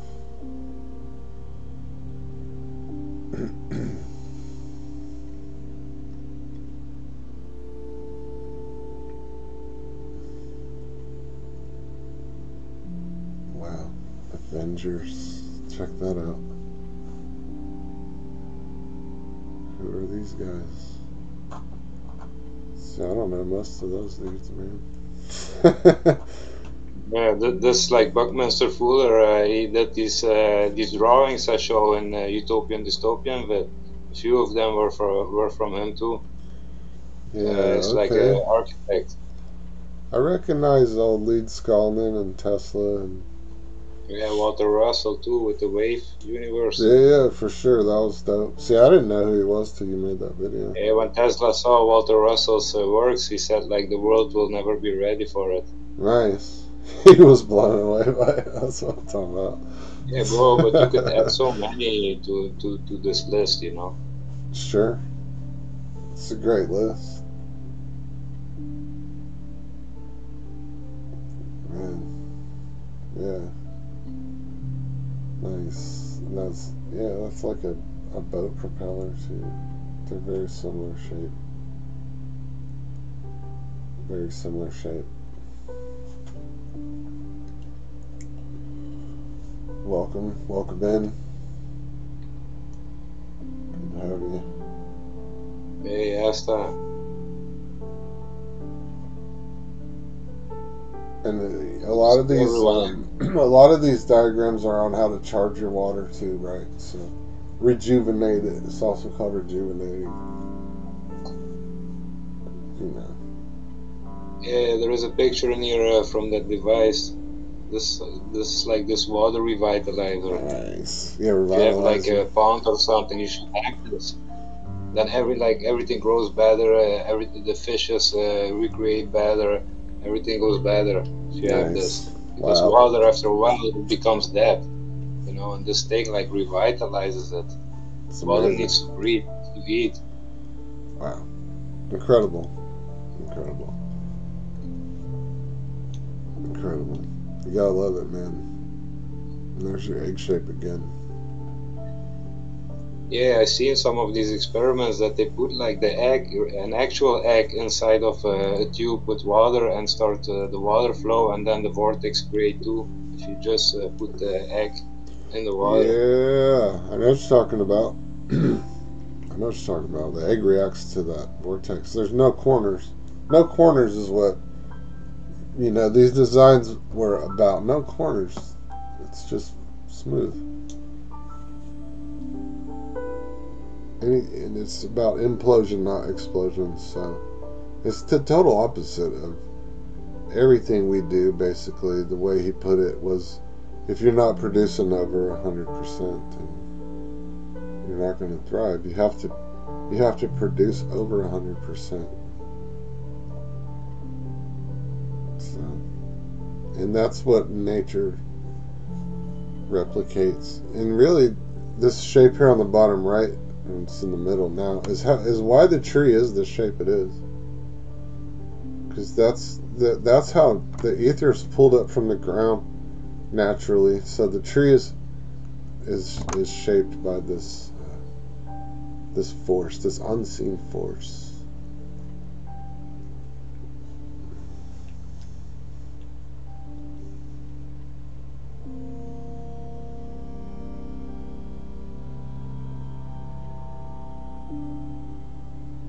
Yeah, I think that's Walter Russell. I'm not sure.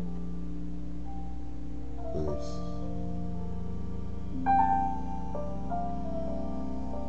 Yeah, basic shapes. Yeah, it all comes together, you know. It's all inside the spiral too, you know, the spiral, yeah, it's all there.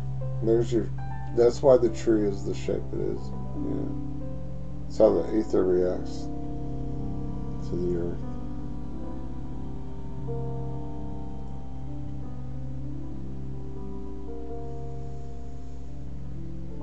Yeah, bro, my message, you know what I'm gonna say? Be like water, my friend. Oh man. It's not bad advice. That's good stuff, man. Yeah, thanks, G. Appreciate that. Man, there's a lot to take in there, you know. It really is. Here, let's see something here. Yeah, for myself, for sure, I'm gonna dive deeper into it, you know. And the documentary that you showed, like in the beginning of the stream, immediately I'm gonna rewatch it. Yeah, it's worth checking out because you know this guy he goes into great detail on Schauberger's work, so it's worth having another look. I mean, I watched it twice and got something out of it both times. I'll end up watching it again, I'm sure. But the stuff about the fish traveling without moving, you know, literally it propels forward without even moving, just naturally from the way the water flows around it. It moves without, yeah, it's amazing. It's incredible if you really, you know, just think about the implications of it. And I've never heard of the guy before. Alchemist mentioned him, and you know, I appreciate you for bringing it on, man. We'll do something again real soon. Sure, bro. We're gonna go ahead and call it. Cool. Yeah, everyone, one love.